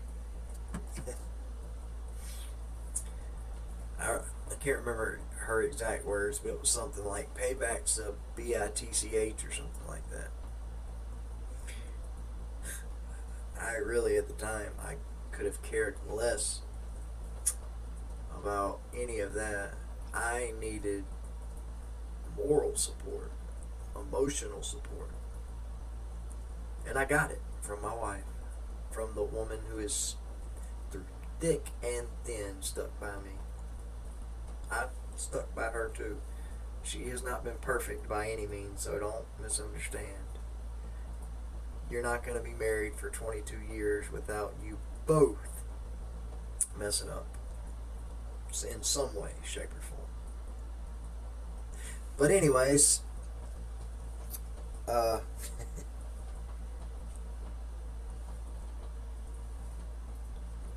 when I talked to Maine's baby mama, I found out that the night before he had gone, he was out.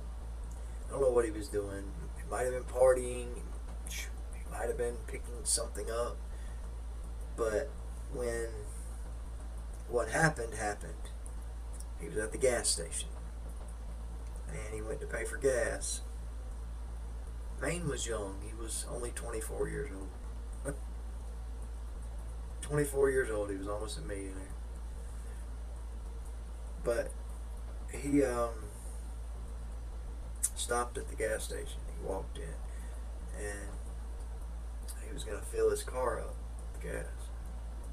He took out a wad of money to pay for gas. I mean, a wad of money. There was a dope fiend in the store that saw all the money. Happened to be somebody that he used to go to church with.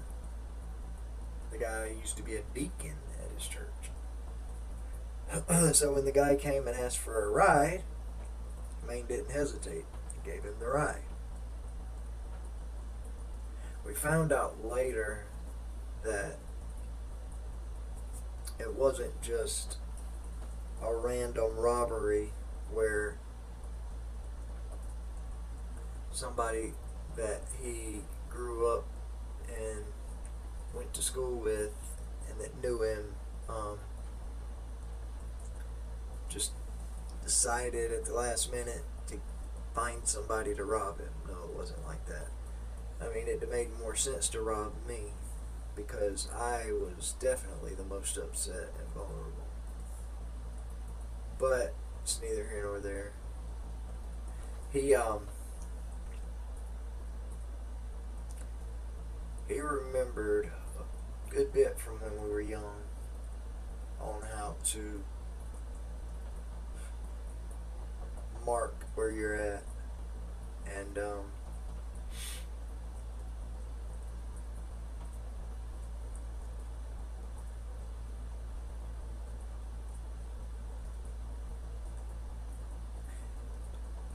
somebody took his stuff out of the trash can, the drugs, and somebody was going to take his money. Not from him, though.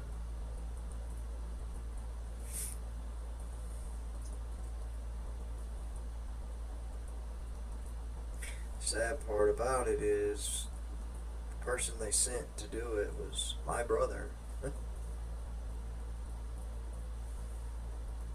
It's actually not sad, it was a good thing because he didn't. But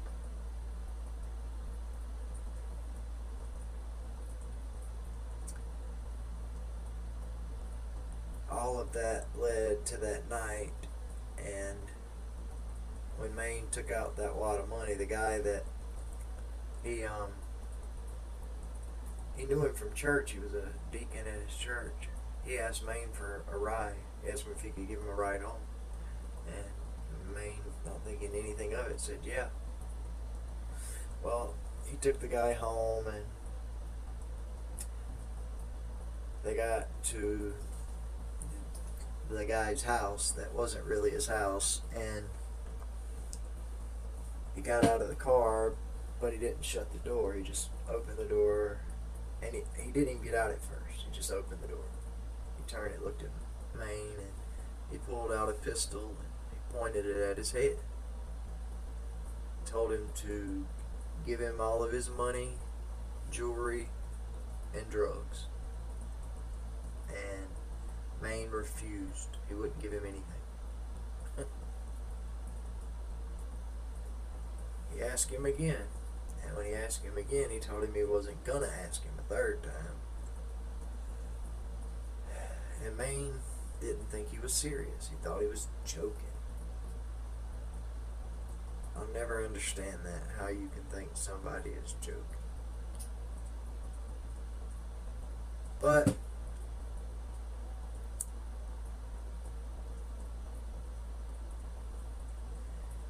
he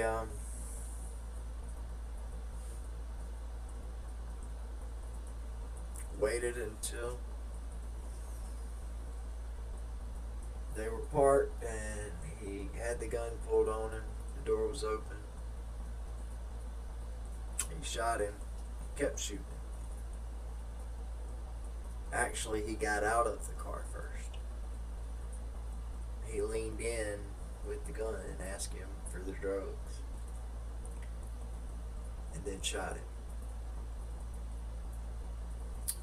And Maine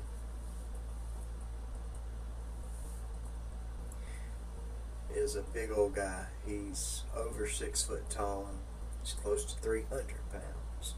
He makes me look small, and I'm over 250. But Maine reached and grabbed hold of him, and that's when the guy took and emptied the gun into him. And with an entire clip of bullets in his head, face, hand, chest, all right here, his entire upper body, riddled with bullets. He drove off, drugged the guy down the road, and then ran over him It wasn't because he was being hard or anything like that. He was scared to death. He knew he was going to die. And the guy, Maine, was holding on to him for dear life. He wanted to get to the hospital, but he didn't want him to get away. And he held him for a long time until he couldn't hold him anymore. And that's when he ran him over. But he drove himself to the hospital. He was back up in intensive care. This time, the last time he was in intensive care, it was from a beating with a bat. I forgot to mention that.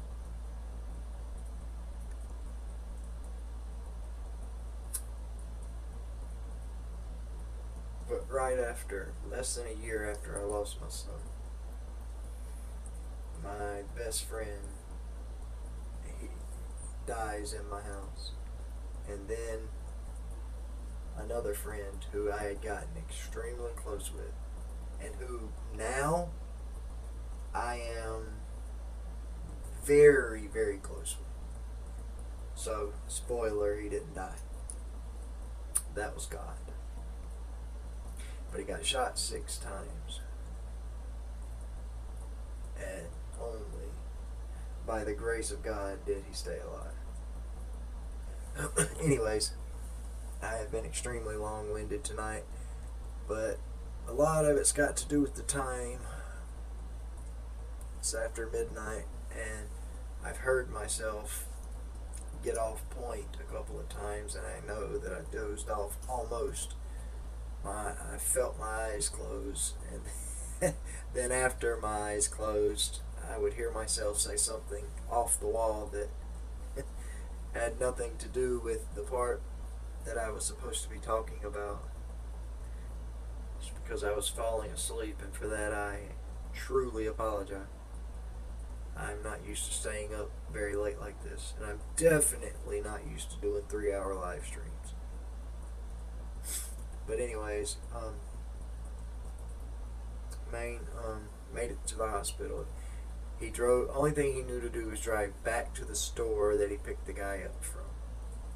So that's what he did. He drove back to the store, and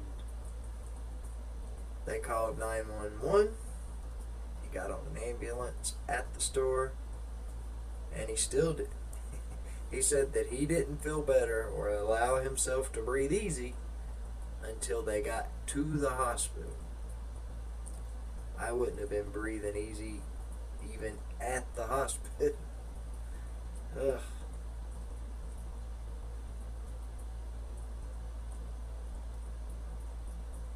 But nothing else. You were able to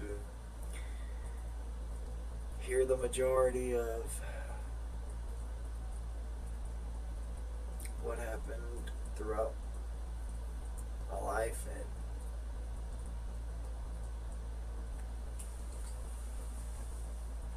after Michael died. After Michael died,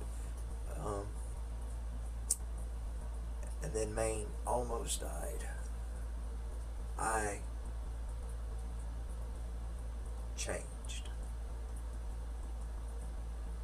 See, when I was a teenager who joined a gang, even though I shot that guy at 15 or 16, I didn't want to hurt him. And Lord knows if he would have lost his life, my life would have been over, even if I got away with it.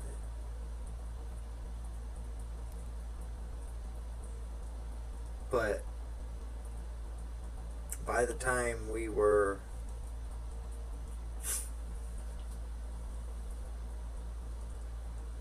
adults and drug dealers, and after my son died, then my best friend died, and then my next best friend almost died.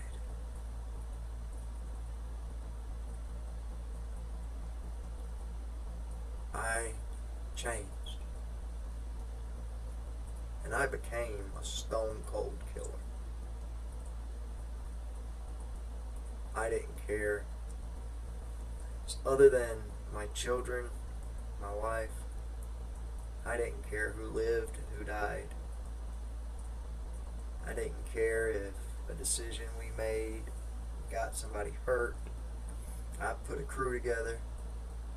I said a few minutes ago that I had other right hand men and people helping me after Maine. Well, it was actually while I was waiting on Maine to get out of the hospital that I put the crew together. And I went and recruited the most ruthless,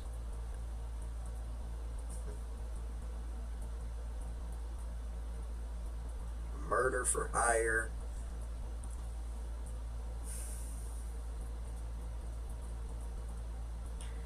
stick up kid. I recruited the wildest guy I knew, and I made him my best friend. I really didn't care anything about him. I didn't care if he lived or died.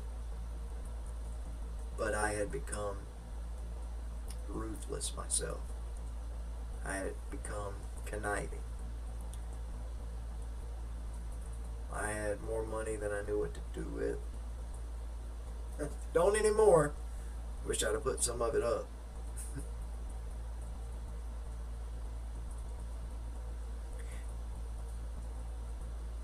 The guy who I recruited to be my lieutenant, my right hand man, they called him Wild Bill because he was known for being a lunatic.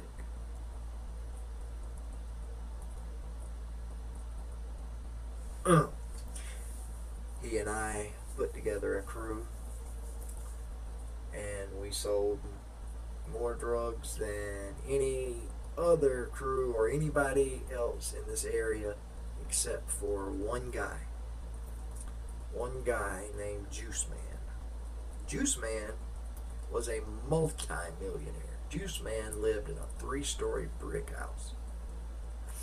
Juice Man flaunted his wealth. He thought that he was untouchable. The kid thought, Juice Man, this is why you're going to hear me tell you something I did to Juice Man in a minute, and I need to explain why. See, we always thought that Maine getting shot was a random robbery by a drug addict. But it wasn't.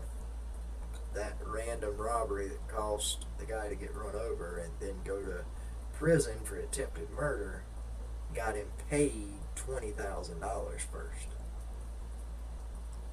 Because Juice Man hired him to kill someone that had been his very close friend since kindergarten. All because Maine had the best drug hookup and because he was selling the most dope. And Juice Man, of course, wanted his clients, he wanted his profit, he wanted everything. So he hired the dope head to kill him, to kill Maine. Only one problem. The dope head decided to use a .22 revolver. And while .22s are very deadly at close range, he used a .22 with subsonic rounds to try to keep people from hearing it. He'd have been lucky to kill a squirrel at point blank range. Anyway,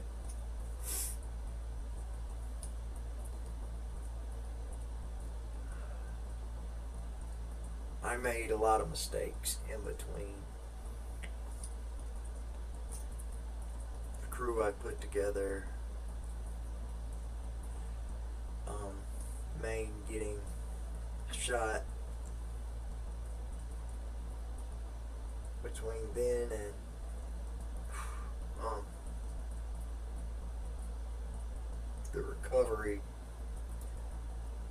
there was several years that went by, and so I made some moves myself without Maine, and I shouldn't have done that. I should have waited. But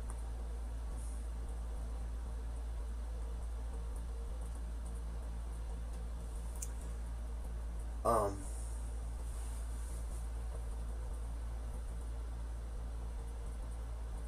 one of the things I did was I took a prescription. There was a guy whose dad was a doctor, and he had stolen an entire prescription pad from his dad. And they were writing prescriptions, and him and the girl that was doing it with him had pretty much filled 30 milligram oxycodone prescriptions at every pharmacy around. So I went to get one filled for him. They get all these prescriptions filled. I take one up there. One. And the pharmacy tech realized it was a fake. But that's the thing, it wasn't a fake, it was a real prescription. With real everything.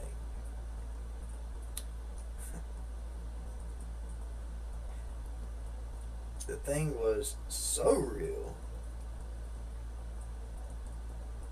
Well, anyways, just forget about it.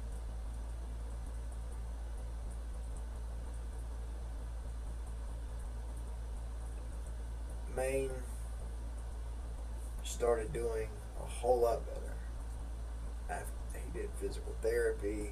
He actually enjoyed his physical therapy. I think it was because he had a very pretty white, blonde haired, blue eyes physical therapist. And I don't, he may have had the same interest if he had been white, but he wasn't. He was a black guy, and today he's well, not today because I haven't seen him in a little while. He's a deacon in his church though, but we're very close friends. There was a time when we were just acquaintances, but we're very close friends now. I wasn't able to save Willie's life, but I saved Maine's life a couple of times. There's not enough time to break it all down. But before Maine got shot, he was the biggest drug dealer around. He had one guy that was competition, and he wasn't really competition because his territory was so far from Maine's territory, and there was enough people on drugs to supply for each of them to be able to supply plenty of all of their clients, and that's what they did.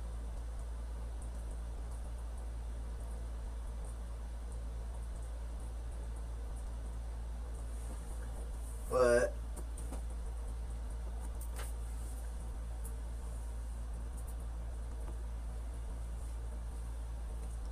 when Maine got shot,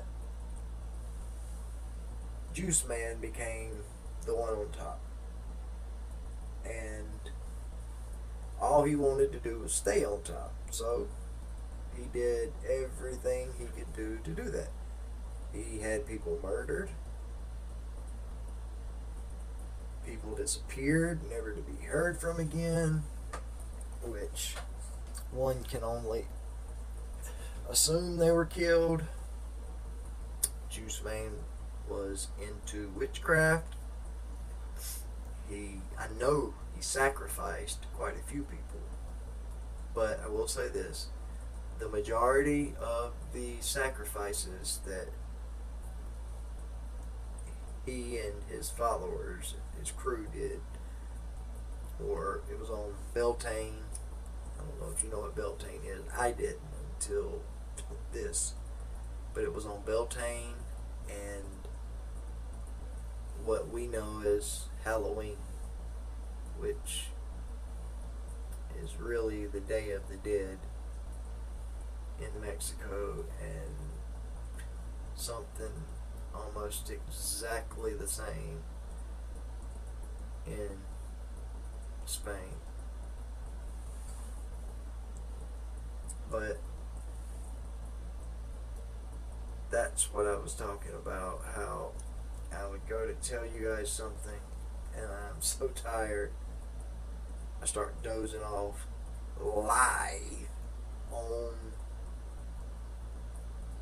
video, on the stream. I can't wait to watch this thing afterwards. Of course, going to fast forward. I'm going to watch it on the fast thing. But there's gotta be parts in here that are hilarious. With me falling asleep, or not falling asleep, but dozing and saying off the wall junk.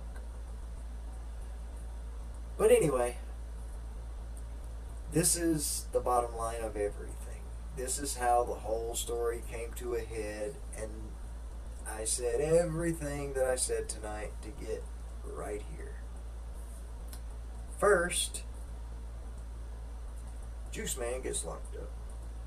But before Juice Man gets locked up, remember, Dodo here takes a forged prescription for 30 milligram Roxy's to the pharmacy. And they told me that if anything seemed off, to get the heck out of there and run. But I wasn't made to run. I really wasn't. So the way it happened was they accused me of it, and I just went.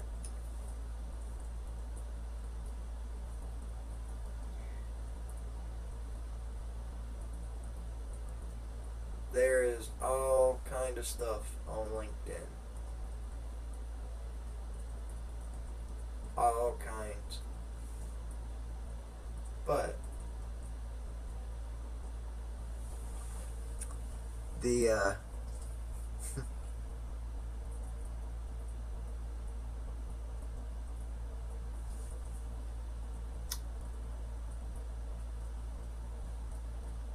the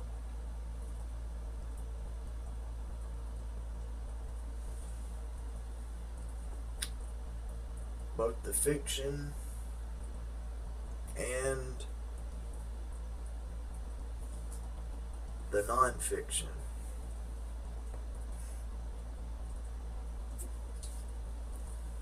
books that I wrote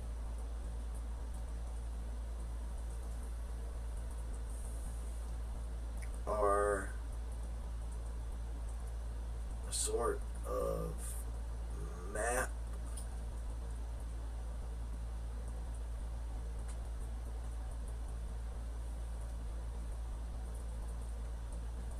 well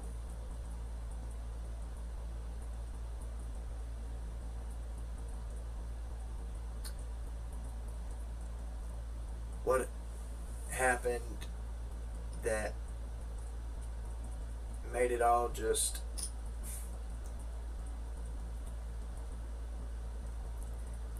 go from bad to worse was Juice Man going to jail. I took that prescription and I ran. When I didn't run, I walked out the pharmacy, and I saw my picture in the paper. They make these little lock-up papers, and it had my picture in it with a wanted thing. So I called the sheriff's department, talked to the lead investigator, and I turned myself in. That almost cost me my life, but God's hand was in all of it. If I can stay awake long enough to tell you all of it, then you'll understand. But I got locked up, sitting in the holding cell, and I see the doors open, all these FBI, DEA, whatever, SLED agents walk in. There's probably 8 or 10 of them. And who's walking in front of them? Juice Man Jackson.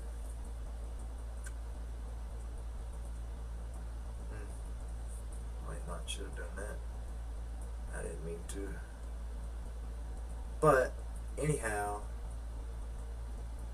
I found out from other people that were in there in the holding cells with me that they had raided his house, and those daggone drug cops, they don't mess around when they want somebody. They locked him up, his girlfriend up, they locked his mom up, they locked up the gardener who was outside cutting grass. They took everybody to jail, and they found $1.5 million in the walls of that house.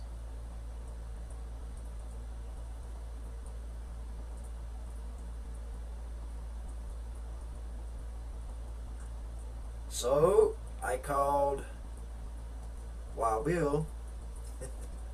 Said, "You're never gonna guess who just walked in the jailhouse with the federal agents," and he told me who walked in. He already knew, and our minds worked alike. He said, "I'm already working on it." So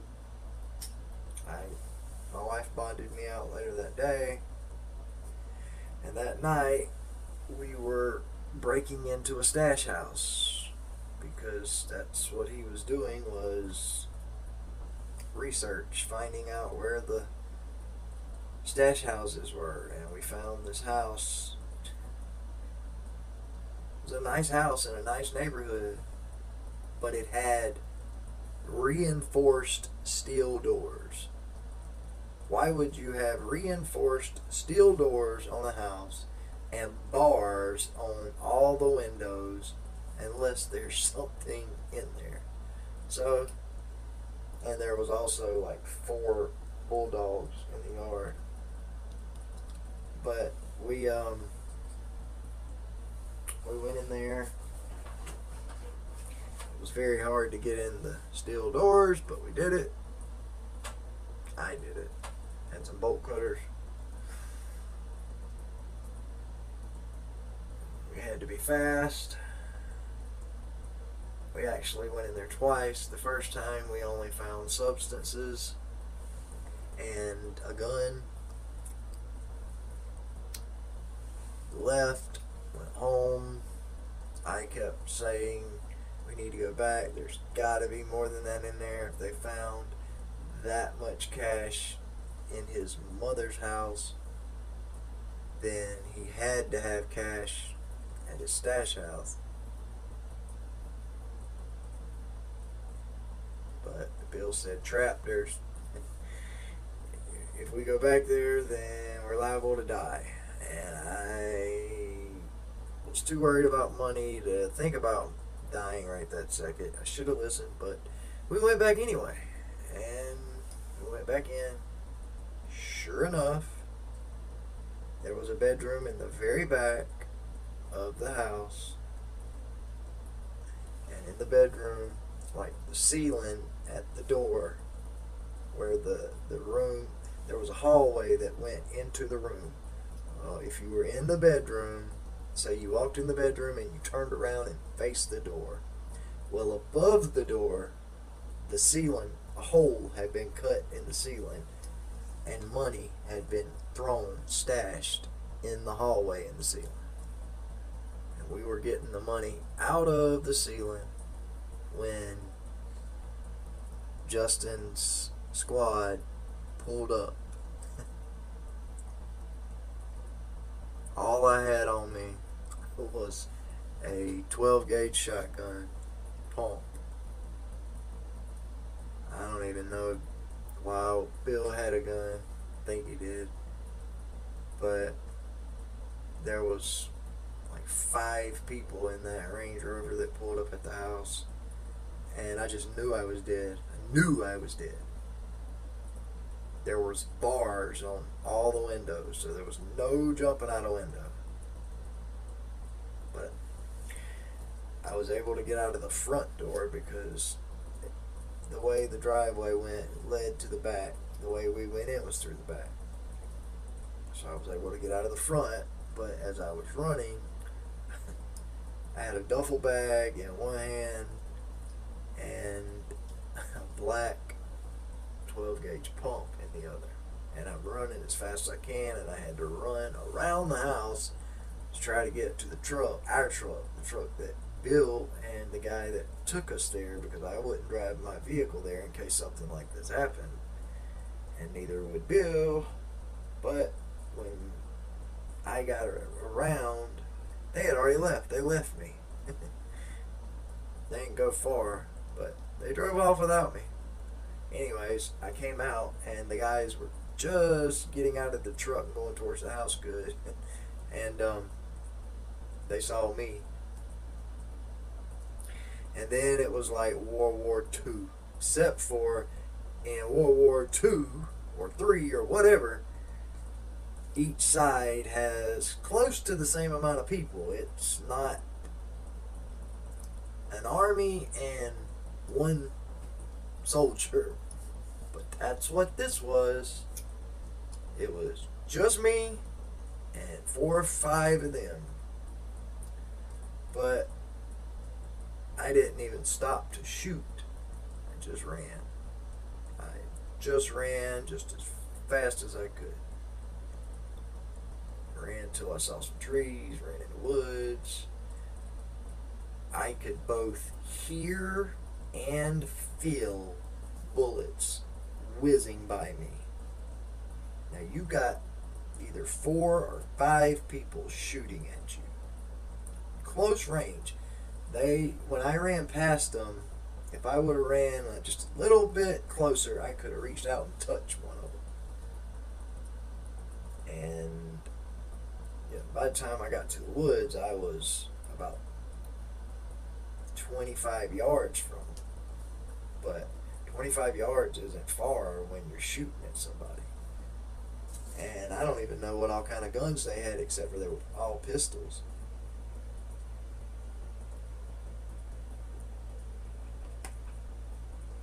But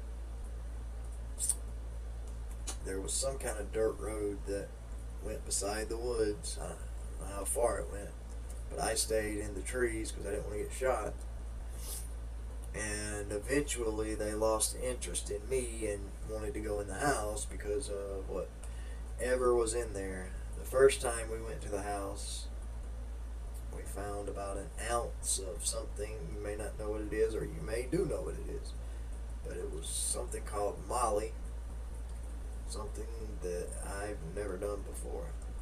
I didn't do it then. And then there was about a pound of marijuana. That's all the drugs that we found. And like 16 grand in 1s, 5s, 10s, small bills. But I finally found, like, they had stopped and turned around and came back for me. Bill and I can't remember the guy's name that drove us there. He had dreadlocks, I remember that, but I can't remember his name. But anyway, they picked me up, and I was in about as bad of shape as I am now. I was not in shape. Definitely couldn't run, but I was running for dear life. Anyway, that is the final time that I was in any kind of physical, especially firearm altercation. No, it's not. I was in one more before things changed. But the other one was 100% self defense. And it was even legal. The cops justified it. So we're not even going to talk about that one because it's got nothing to do with the lifestyle or anything. But besides that,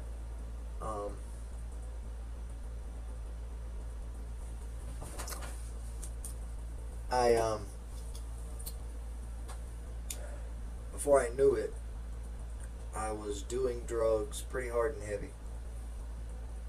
I couldn't stand the pain. I was in mental anguish like I had never felt in my life. And I know now that it was from holding in the tears and the mourning and everything else from my son. And everybody, Willie, my best friend, the closest thing I did to mourning Michael was the tattoo that I got with him at the tattoo party. I went and added to it, instead of just the Grim Reaper in chains, I got R.I.P. Willie. That's not much mourning. I should have been mourning. I didn't mourn my son at all. And so I had all that held inside me. And it festered and festered. Until I was as cold-hearted as I was when we were at that house. 5 people pull up with guns, fight or flight kicks in, and you're gonna run. But if it had been one person, I'd have shot him and left him there and wouldn't have thought twice about it. And that scares me so bad. But at the same time, it's a faith builder like you wouldn't believe, because I know that there's no way in the world that I would even dream of doing that now. And the only weapon I use is for the war that I'm in, and that is my Draco. I've got a Draco right here. And my Draco ain't no joke. So, I just wish that I would have been in the same place then, but I wasn't. But this is the longest testimony I've ever given. But I am closing it out for today. I'm going to have to do a part 2. Got to. Too much to tell. See, I've always given my testimony in just like a brief overview. I have never given a detailed testimony like I did tonight. But I really felt led to. I just didn't mean to go to sleep. And I didn't go to sleep. I just dozed off a little bit. But it is. I'm trying to look on my phone. But it's mad at me. See, it's 1 in the morning. That's why I was dozing off. But listen to this. Wait a minute. Thing says has low volume. Why does it have low volume? Better not have low volume.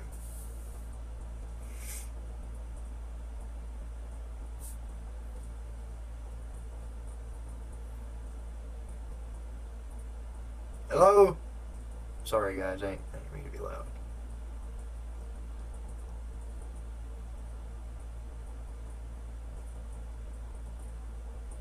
Why does this thing say has low volume?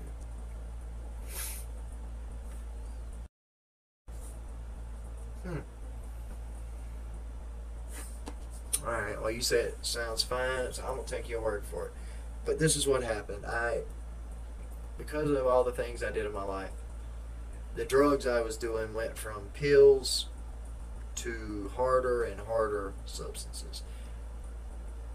Before I knew it, I was snorting heroin and cocaine. And then it didn't take very long. And we talking about my own product here. And, it's one of the biggest rules in the game is you do not get high on your own supply.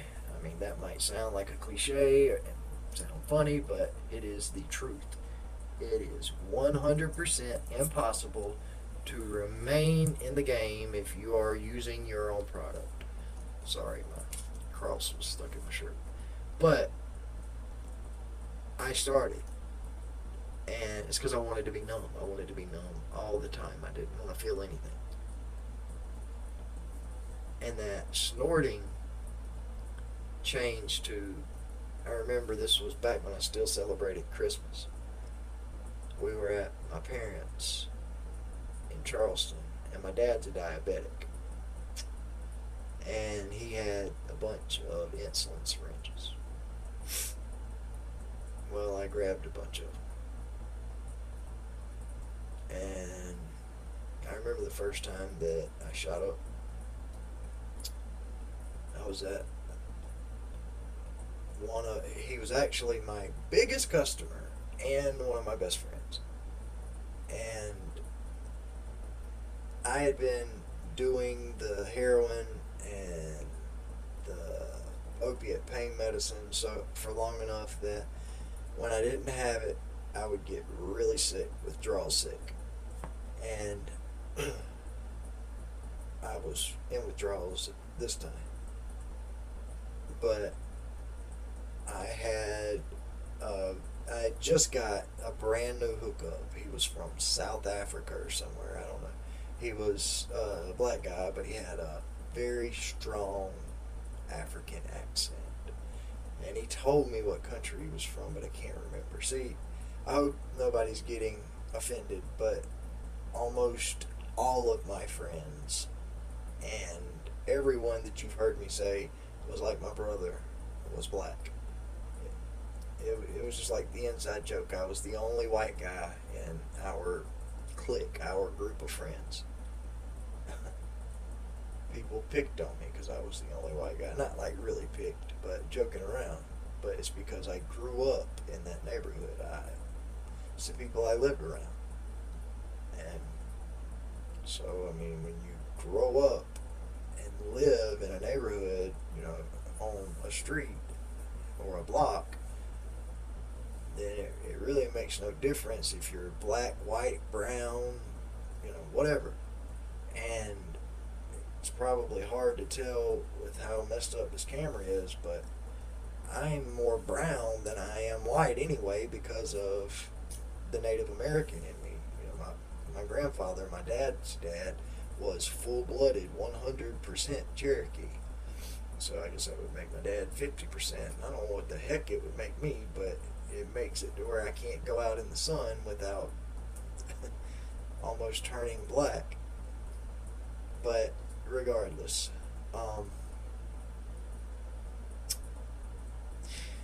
I got more and more strung out. Brad, who was my best friend, begged me not to use that needle. But I had sold cocaine and crack for so long, and I had seen women sell their babies clothes and toys to get a crack rock to smoke it. And I wasn't smoking crack. I wasn't going to do it. And I had been snorting cocaine the whole time. I mean, it was just a recreational thing. There was nothing to it for me. So I figured since I had been snorting coke the whole time and it wasn't doing anything to me, like as far as hurting me, I figured what's the difference in that and shooting a little bit up. Well, that was one of the biggest mistakes in my life. Well, so I thought, but God had a plan. So I shot cocaine up for the first time. It felt so good I started crying. No lie. Not like bawling, but I started crying. I got emotional. And I don't know if you guys remember, but I told you that, ever since my son died, my best friend died, I couldn't get emotional. I couldn't. And here I shot the cocaine up, and it was like instant emotion. And then I shot some heroin up afterwards to come down. Well, thought it was heroin. It was from the guy with the accent. It was solid white, and it didn't look like heroin. And I tasted it like I always do, and instead of being bitter like heroin is, it numbed my mouth like completely, like cocaine does. So I thought it was cocaine, because usually if I buy a bundle of heroin, it comes in pre-packaged, sealed slips. But this guy was like a big time dealer, and like I said, he was from South Africa. But he was selling it straight out of a bag, like a baggie like you'll see marijuana in. And he had, oh my goodness, it was almost more than I've ever bought at one time. And he sold it to me for like $100. This guy had to be huge, big time. But anyways, I tasted it, and I didn't care how big he was. I told him that it was not heroin, that it was cocaine, and that I had that, I didn't want that. And he told me that I was talking about, and he asked me if I had anything to do it with. I told him, yeah, I had my works, and he told me to do some. He said, try some. If it doesn't do what you want it to do, you can have the whole bag for free. So I tried it. And that, along with the cocaine that I had done a little while earlier that day, was the worst mistake, drug-wise, that I've ever done, because what that was, that white powder, I thought it was like China White or pure Afghani or something like that, but what it was pure fentanyl. And it could have and should have killed me, because I didn't know what it was, and I used it like it was H. But it didn't kill me. I did all of it eventually, and before I knew it, I was no longer selling anything except for the pain medicine that I got from the doctor. And I only sold that to have money to buy cocaine. Anyhow, I got extremely strung out. So strung out that I did lose my job once, because I had been up for a couple of days and I passed out in the porta potty. And then I was at my grandmother's, and my daughter walked in the bathroom, and I had passed out in there, and there was a spoon and a needle and cotton and half of a water bottle sitting right there on the bathroom counter. And of course my daughter lost it, went nuts. She had every right to, but so then my daughter knew that her dad, she knew that I was a drug dealer. It was no secret. The whole family knew that I sold drugs. But nobody but my wife knew that I was strung out on. And in a week's time, everybody knew. And then we fast forward to 2016,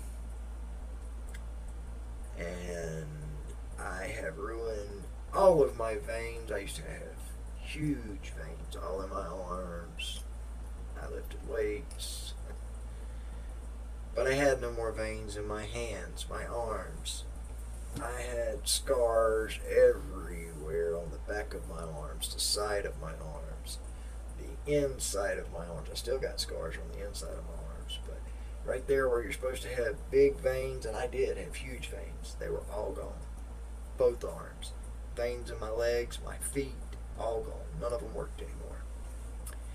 The only way I could shoot up was to get in the mirror and strain like I was taking a dump until my jugular veins popped out. Like right here on the side, I've got a tattoo that says Trap Star, which is a joke.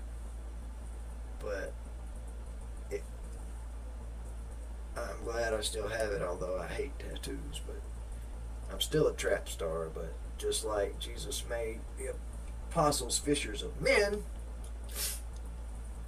instead of getting people trapped on drugs, I'm trapping for Christ. Anyway, I would stand in the mirror and strain until my veins popped out, like jugular veins, and I would shoot up in my neck and my jugular veins. And eventually, my jugular veins, we're talking veins the size of my finger, they quit working.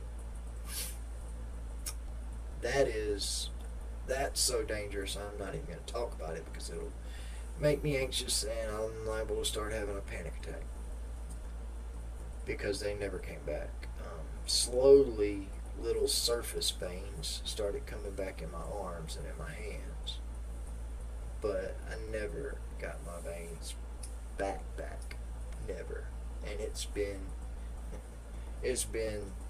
years and years and years since I've used a needle or gotten high like that. But because all my veins quit working, I got really depressed. And one time, this was like almost the end of the road. A friend of mine from the Navy, somebody that I went to school with, he and I drove to, I think it was North Carolina. I don't know. We drove somewhere to pick a girl up for him, and we came back, and I went to my supplier's house, who after all this time, even though I had been getting high for 2 years and using a needle to get high for over a year, he had no idea. He still thought I was like selling weight, even though I would never buy weight. I don't. Maybe he didn't know. Maybe he did know the truth and just didn't want. He let me believe that he didn't. But anyways, we went up there and I bought $20 worth or maybe $40 worth, and I didn't buy anything. I asked him for a big bag of isotal cut,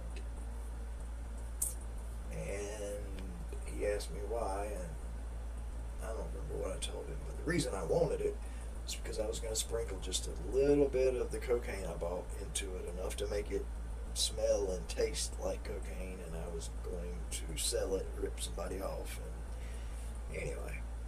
But when we got to Florence, the gas gauge didn't work in the car, and it was a fairly new car because the other one, the engine blew up in it. And when that happened,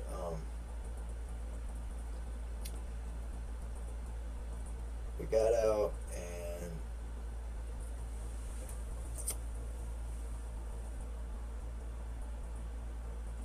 we were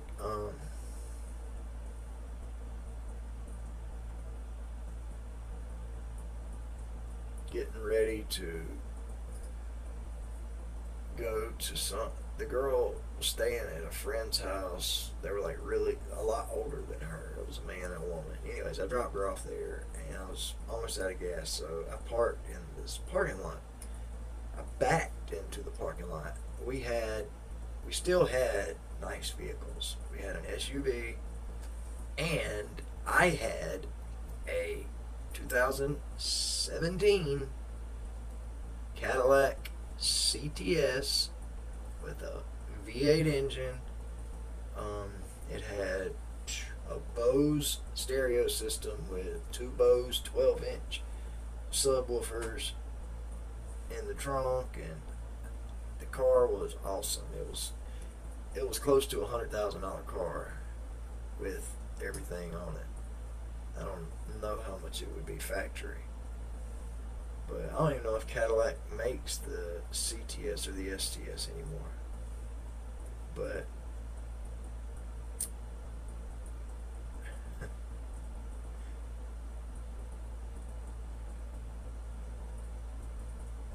on the one hand, I didn't want to leave the guy in my car, whether it's on the side of the road or if I was able to drive it to the house.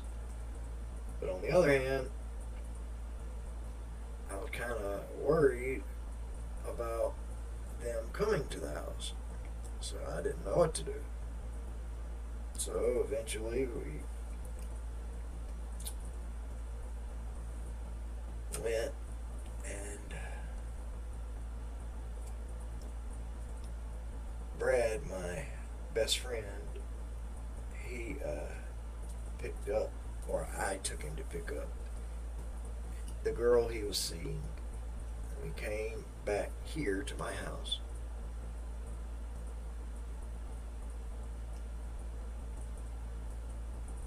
And I left him here, and then I drove to that parking lot where I told you I ran out of gas. I was stuck in the parking lot, and the car, it didn't have a key. It had a button. You just push the button and it would crank up. Well, I tried and tried to crank it and it wouldn't. It was either completely out of gas or something. But I got a little bit of gas and put it in there. And then I got in the car and I sat down. I laid the seat all the way back. I locked the doors. I cracked the sunroof. I laid the seat back. I went to sleep. I went completely to sleep. And then I woke up, however long later, across the road, the car face up in a big canal ditch. Somehow, in my sleep, I cranked the car up and jumped the 4-lane highway into the ditch. That, or these demons from the drugs picked the car up and threw it across the road, but I think it was the first option. Anyhow, I woke up to the police pulling me out of the car. And I had syringes in my pocket. I had Brad's prescription. I had that whole bag of isotol that I had gotten from my man. And I also had the other stuff that he had asked me to get. And so I was in a lot of trouble. They took me to jail. The car, we had just bought the car. The car was pretty much brand new. Still had the paper tag on. Well, I went to jail. I was in there for over a month. While I was in there, I prayed. I fasted more than anything. Not because I was super righteous, but because the food was horrible. I mean, it was worse than prison food. Prison food was pretty good. But county jail food's terrible. Anyway, I prayed. And I promised. And I'm sure God has heard all the promises that I gave many times.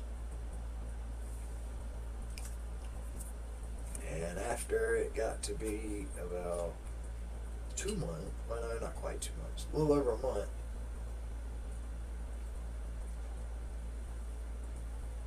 my prayers changed, my promises changed, and I surrendered to just being in there. And it was crazy. The very day that I surrendered myself to the fact that I was going to be there, I got called to the front. And of course, I had a bond set when I first got there. But after being there so long, they let me go on my own personal recognizance, a PR bond. I didn't even know I was getting out. I had to call my daughter to come and pick me up, and it took her almost 2 hours to get to me. And I wasn't going to stay at the jail for them to change their mind and lock me back up. So I started walking. Anyway, I got home. I stayed clean off the drugs for a couple months. My brother, or my best friend, he's not really my brother, but I call him my brother, Brad, he needed help. He needed somewhere to stay. So like always, I let him come live with me. I swore that I had been through too much. He was not going to influence me no matter what. I was wrong. He did influence me. And it wasn't a very long before he was back with the woman that was nothing but trouble, and she had no business at my house.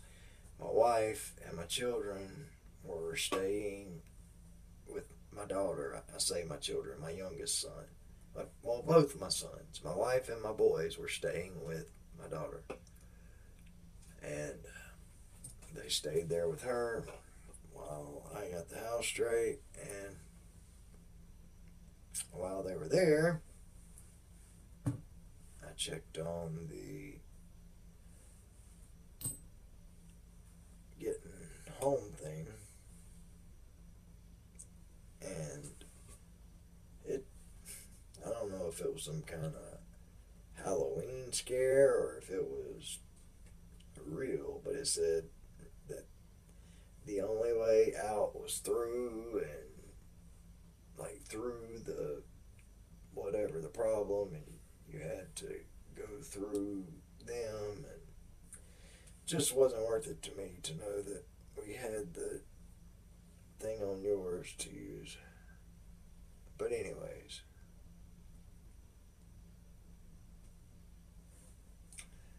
I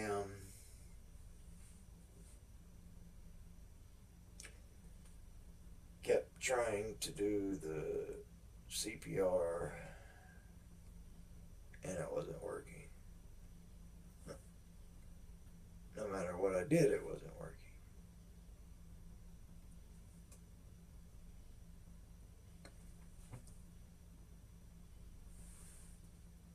And I asked to speak with Joe in case the problem was with Chad,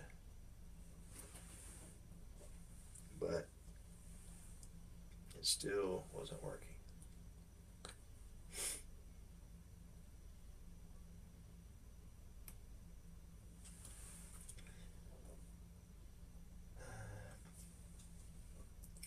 And I had all of the stuff that I bought in my pocket.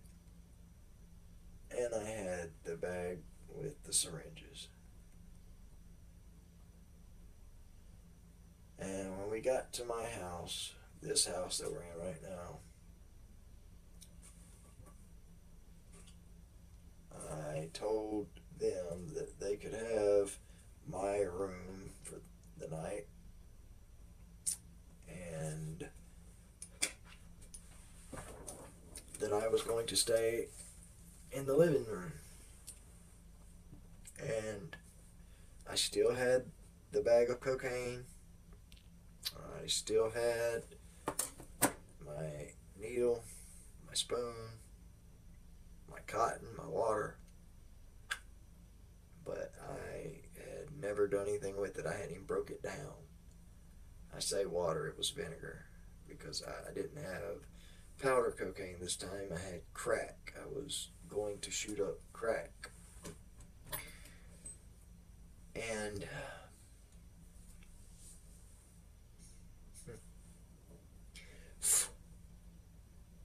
the water was why I couldn't. When it all boils down to it. But I had the stuff there and I was ready to do it, and I knew one of two things was going to happen. I have never had like a really strong supernatural worldview before this happened. Like I had I had read some books. I owned a Derek Prince book, and I had seen some videos and heard a podcast episode or two, and I knew some scriptures, but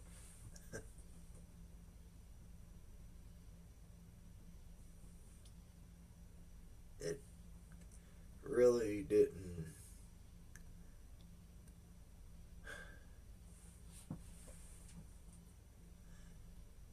prepare for any of it. It didn't prepare me for any of it. But anyway, I I did it. I sat there contemplating whether I was going to get high or surrender. I knew one of two things was happening that night. I was ready to die, honestly. I had enough dope to die. I was either going to shoot up every bit of the dope I had, along with some pills that are able to be shot up. I was going to do as much as I could possibly do for it to do what I wanted it to do. Well, the reason I wanted it to do that is because I literally had demons manifesting. Not in me. I was seeing them. Now you could say, oh, man, you were just seeing stuff. You were hallucinating. Well, if I was hallucinating, why would I be hallucinating? I hadn't done any acid or any peyote or any mushrooms. I hadn't done any cocaine, so I hadn't been awake for days. I hadn't even been awake, it wasn't even all night yet. It was like 7 o'clock at night. And I slept fine the night before.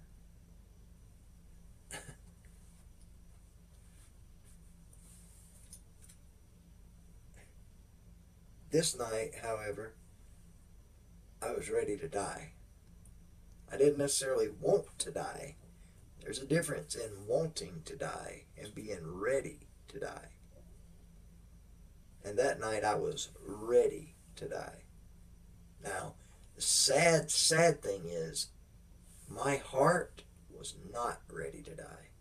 And if I had died, it would have been bad. Because I was not right with God. I was not a disciple of His Son.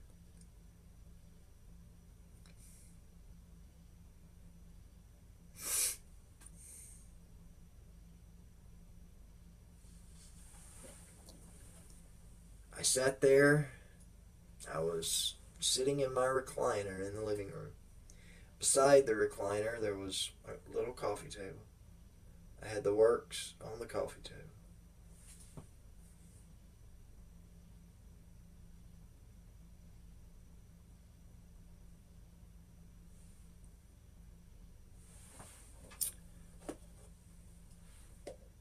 I was to the point where one of two things was going to happen.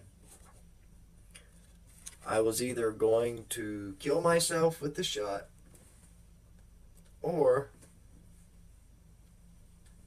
Jesus was going to save me. And I even got the bag. I started untying the bag. And as I was untying that bag,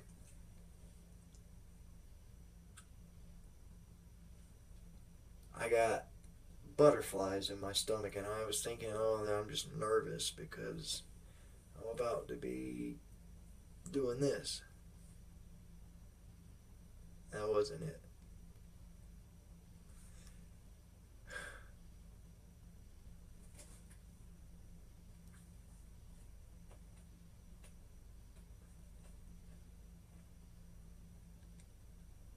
But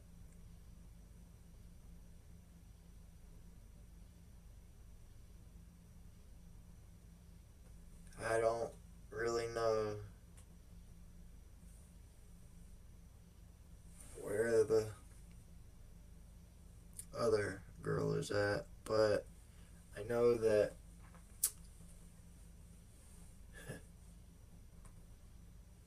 it's dark and hell is hot, and I don't want to go. So what I did was I cried out as loud as I could to Jesus.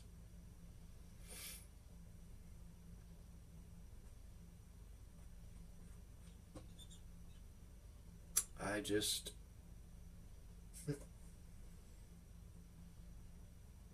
I was literally seeing shadow figures, and I was hearing voices telling me to do it.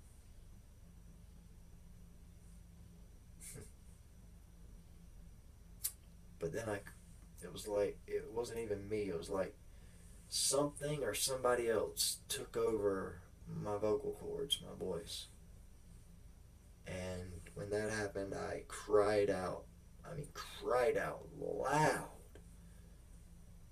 Jesus, please save me.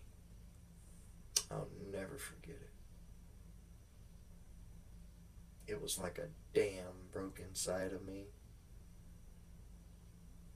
I cried so many tears.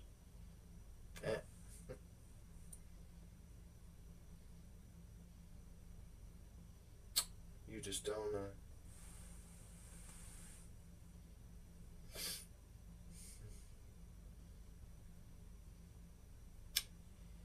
He gave me a different mind,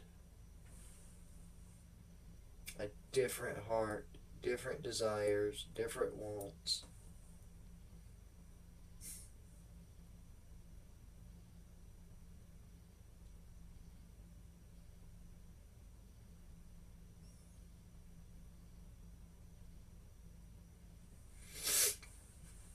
And I am so grateful. So grateful.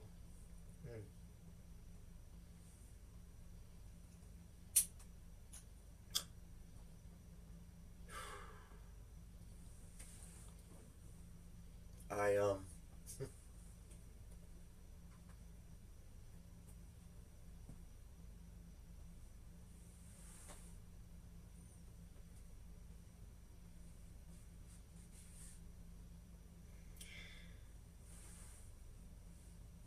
I just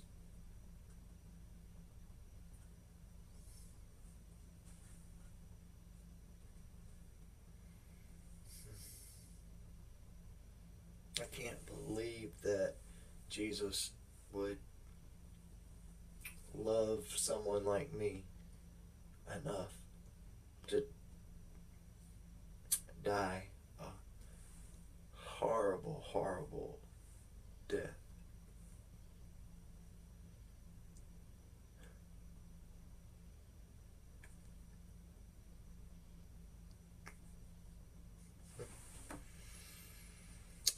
But the Bible tells us that while we were yet sinners and enemies for the gospel's sake, Christ died for us.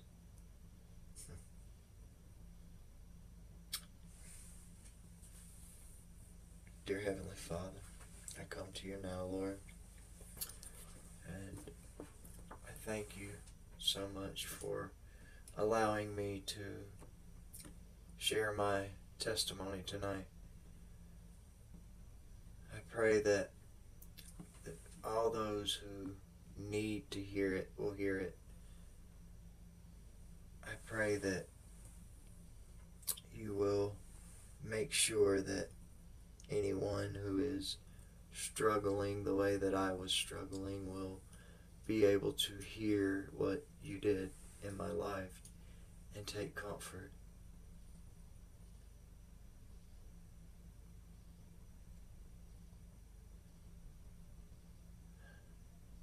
I know that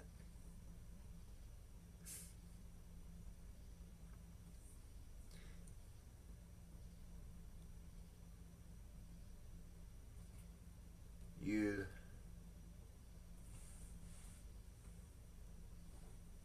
are the King of Kings and the Lord of Lords.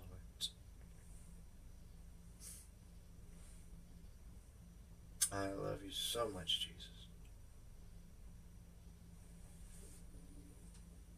And I thank you so much.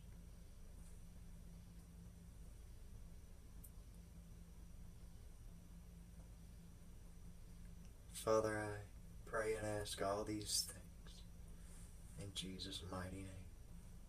Amen. Guys, I appreciate you listening to this extremely long testimony. I'm going to take it down and edit it to make it a little shorter and to take out any parts that are arguing.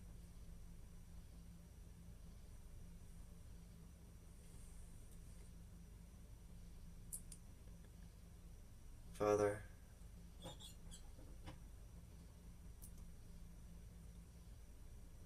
I pray that you would just bring everyone back at the appointed time. I pray that you would just bless each and every person who is in the sound of my voice. And I ask all these things, Lord, in the mighty name of Jesus. Amen and amen. Thank you, guys. Until next time, for Kingdom Productions and Publishing and the Remnant Report, this is Pastor Jeremy Anderson, aka the Remnant Warrior, saying good night, or actually in this case, good morning, and God bless.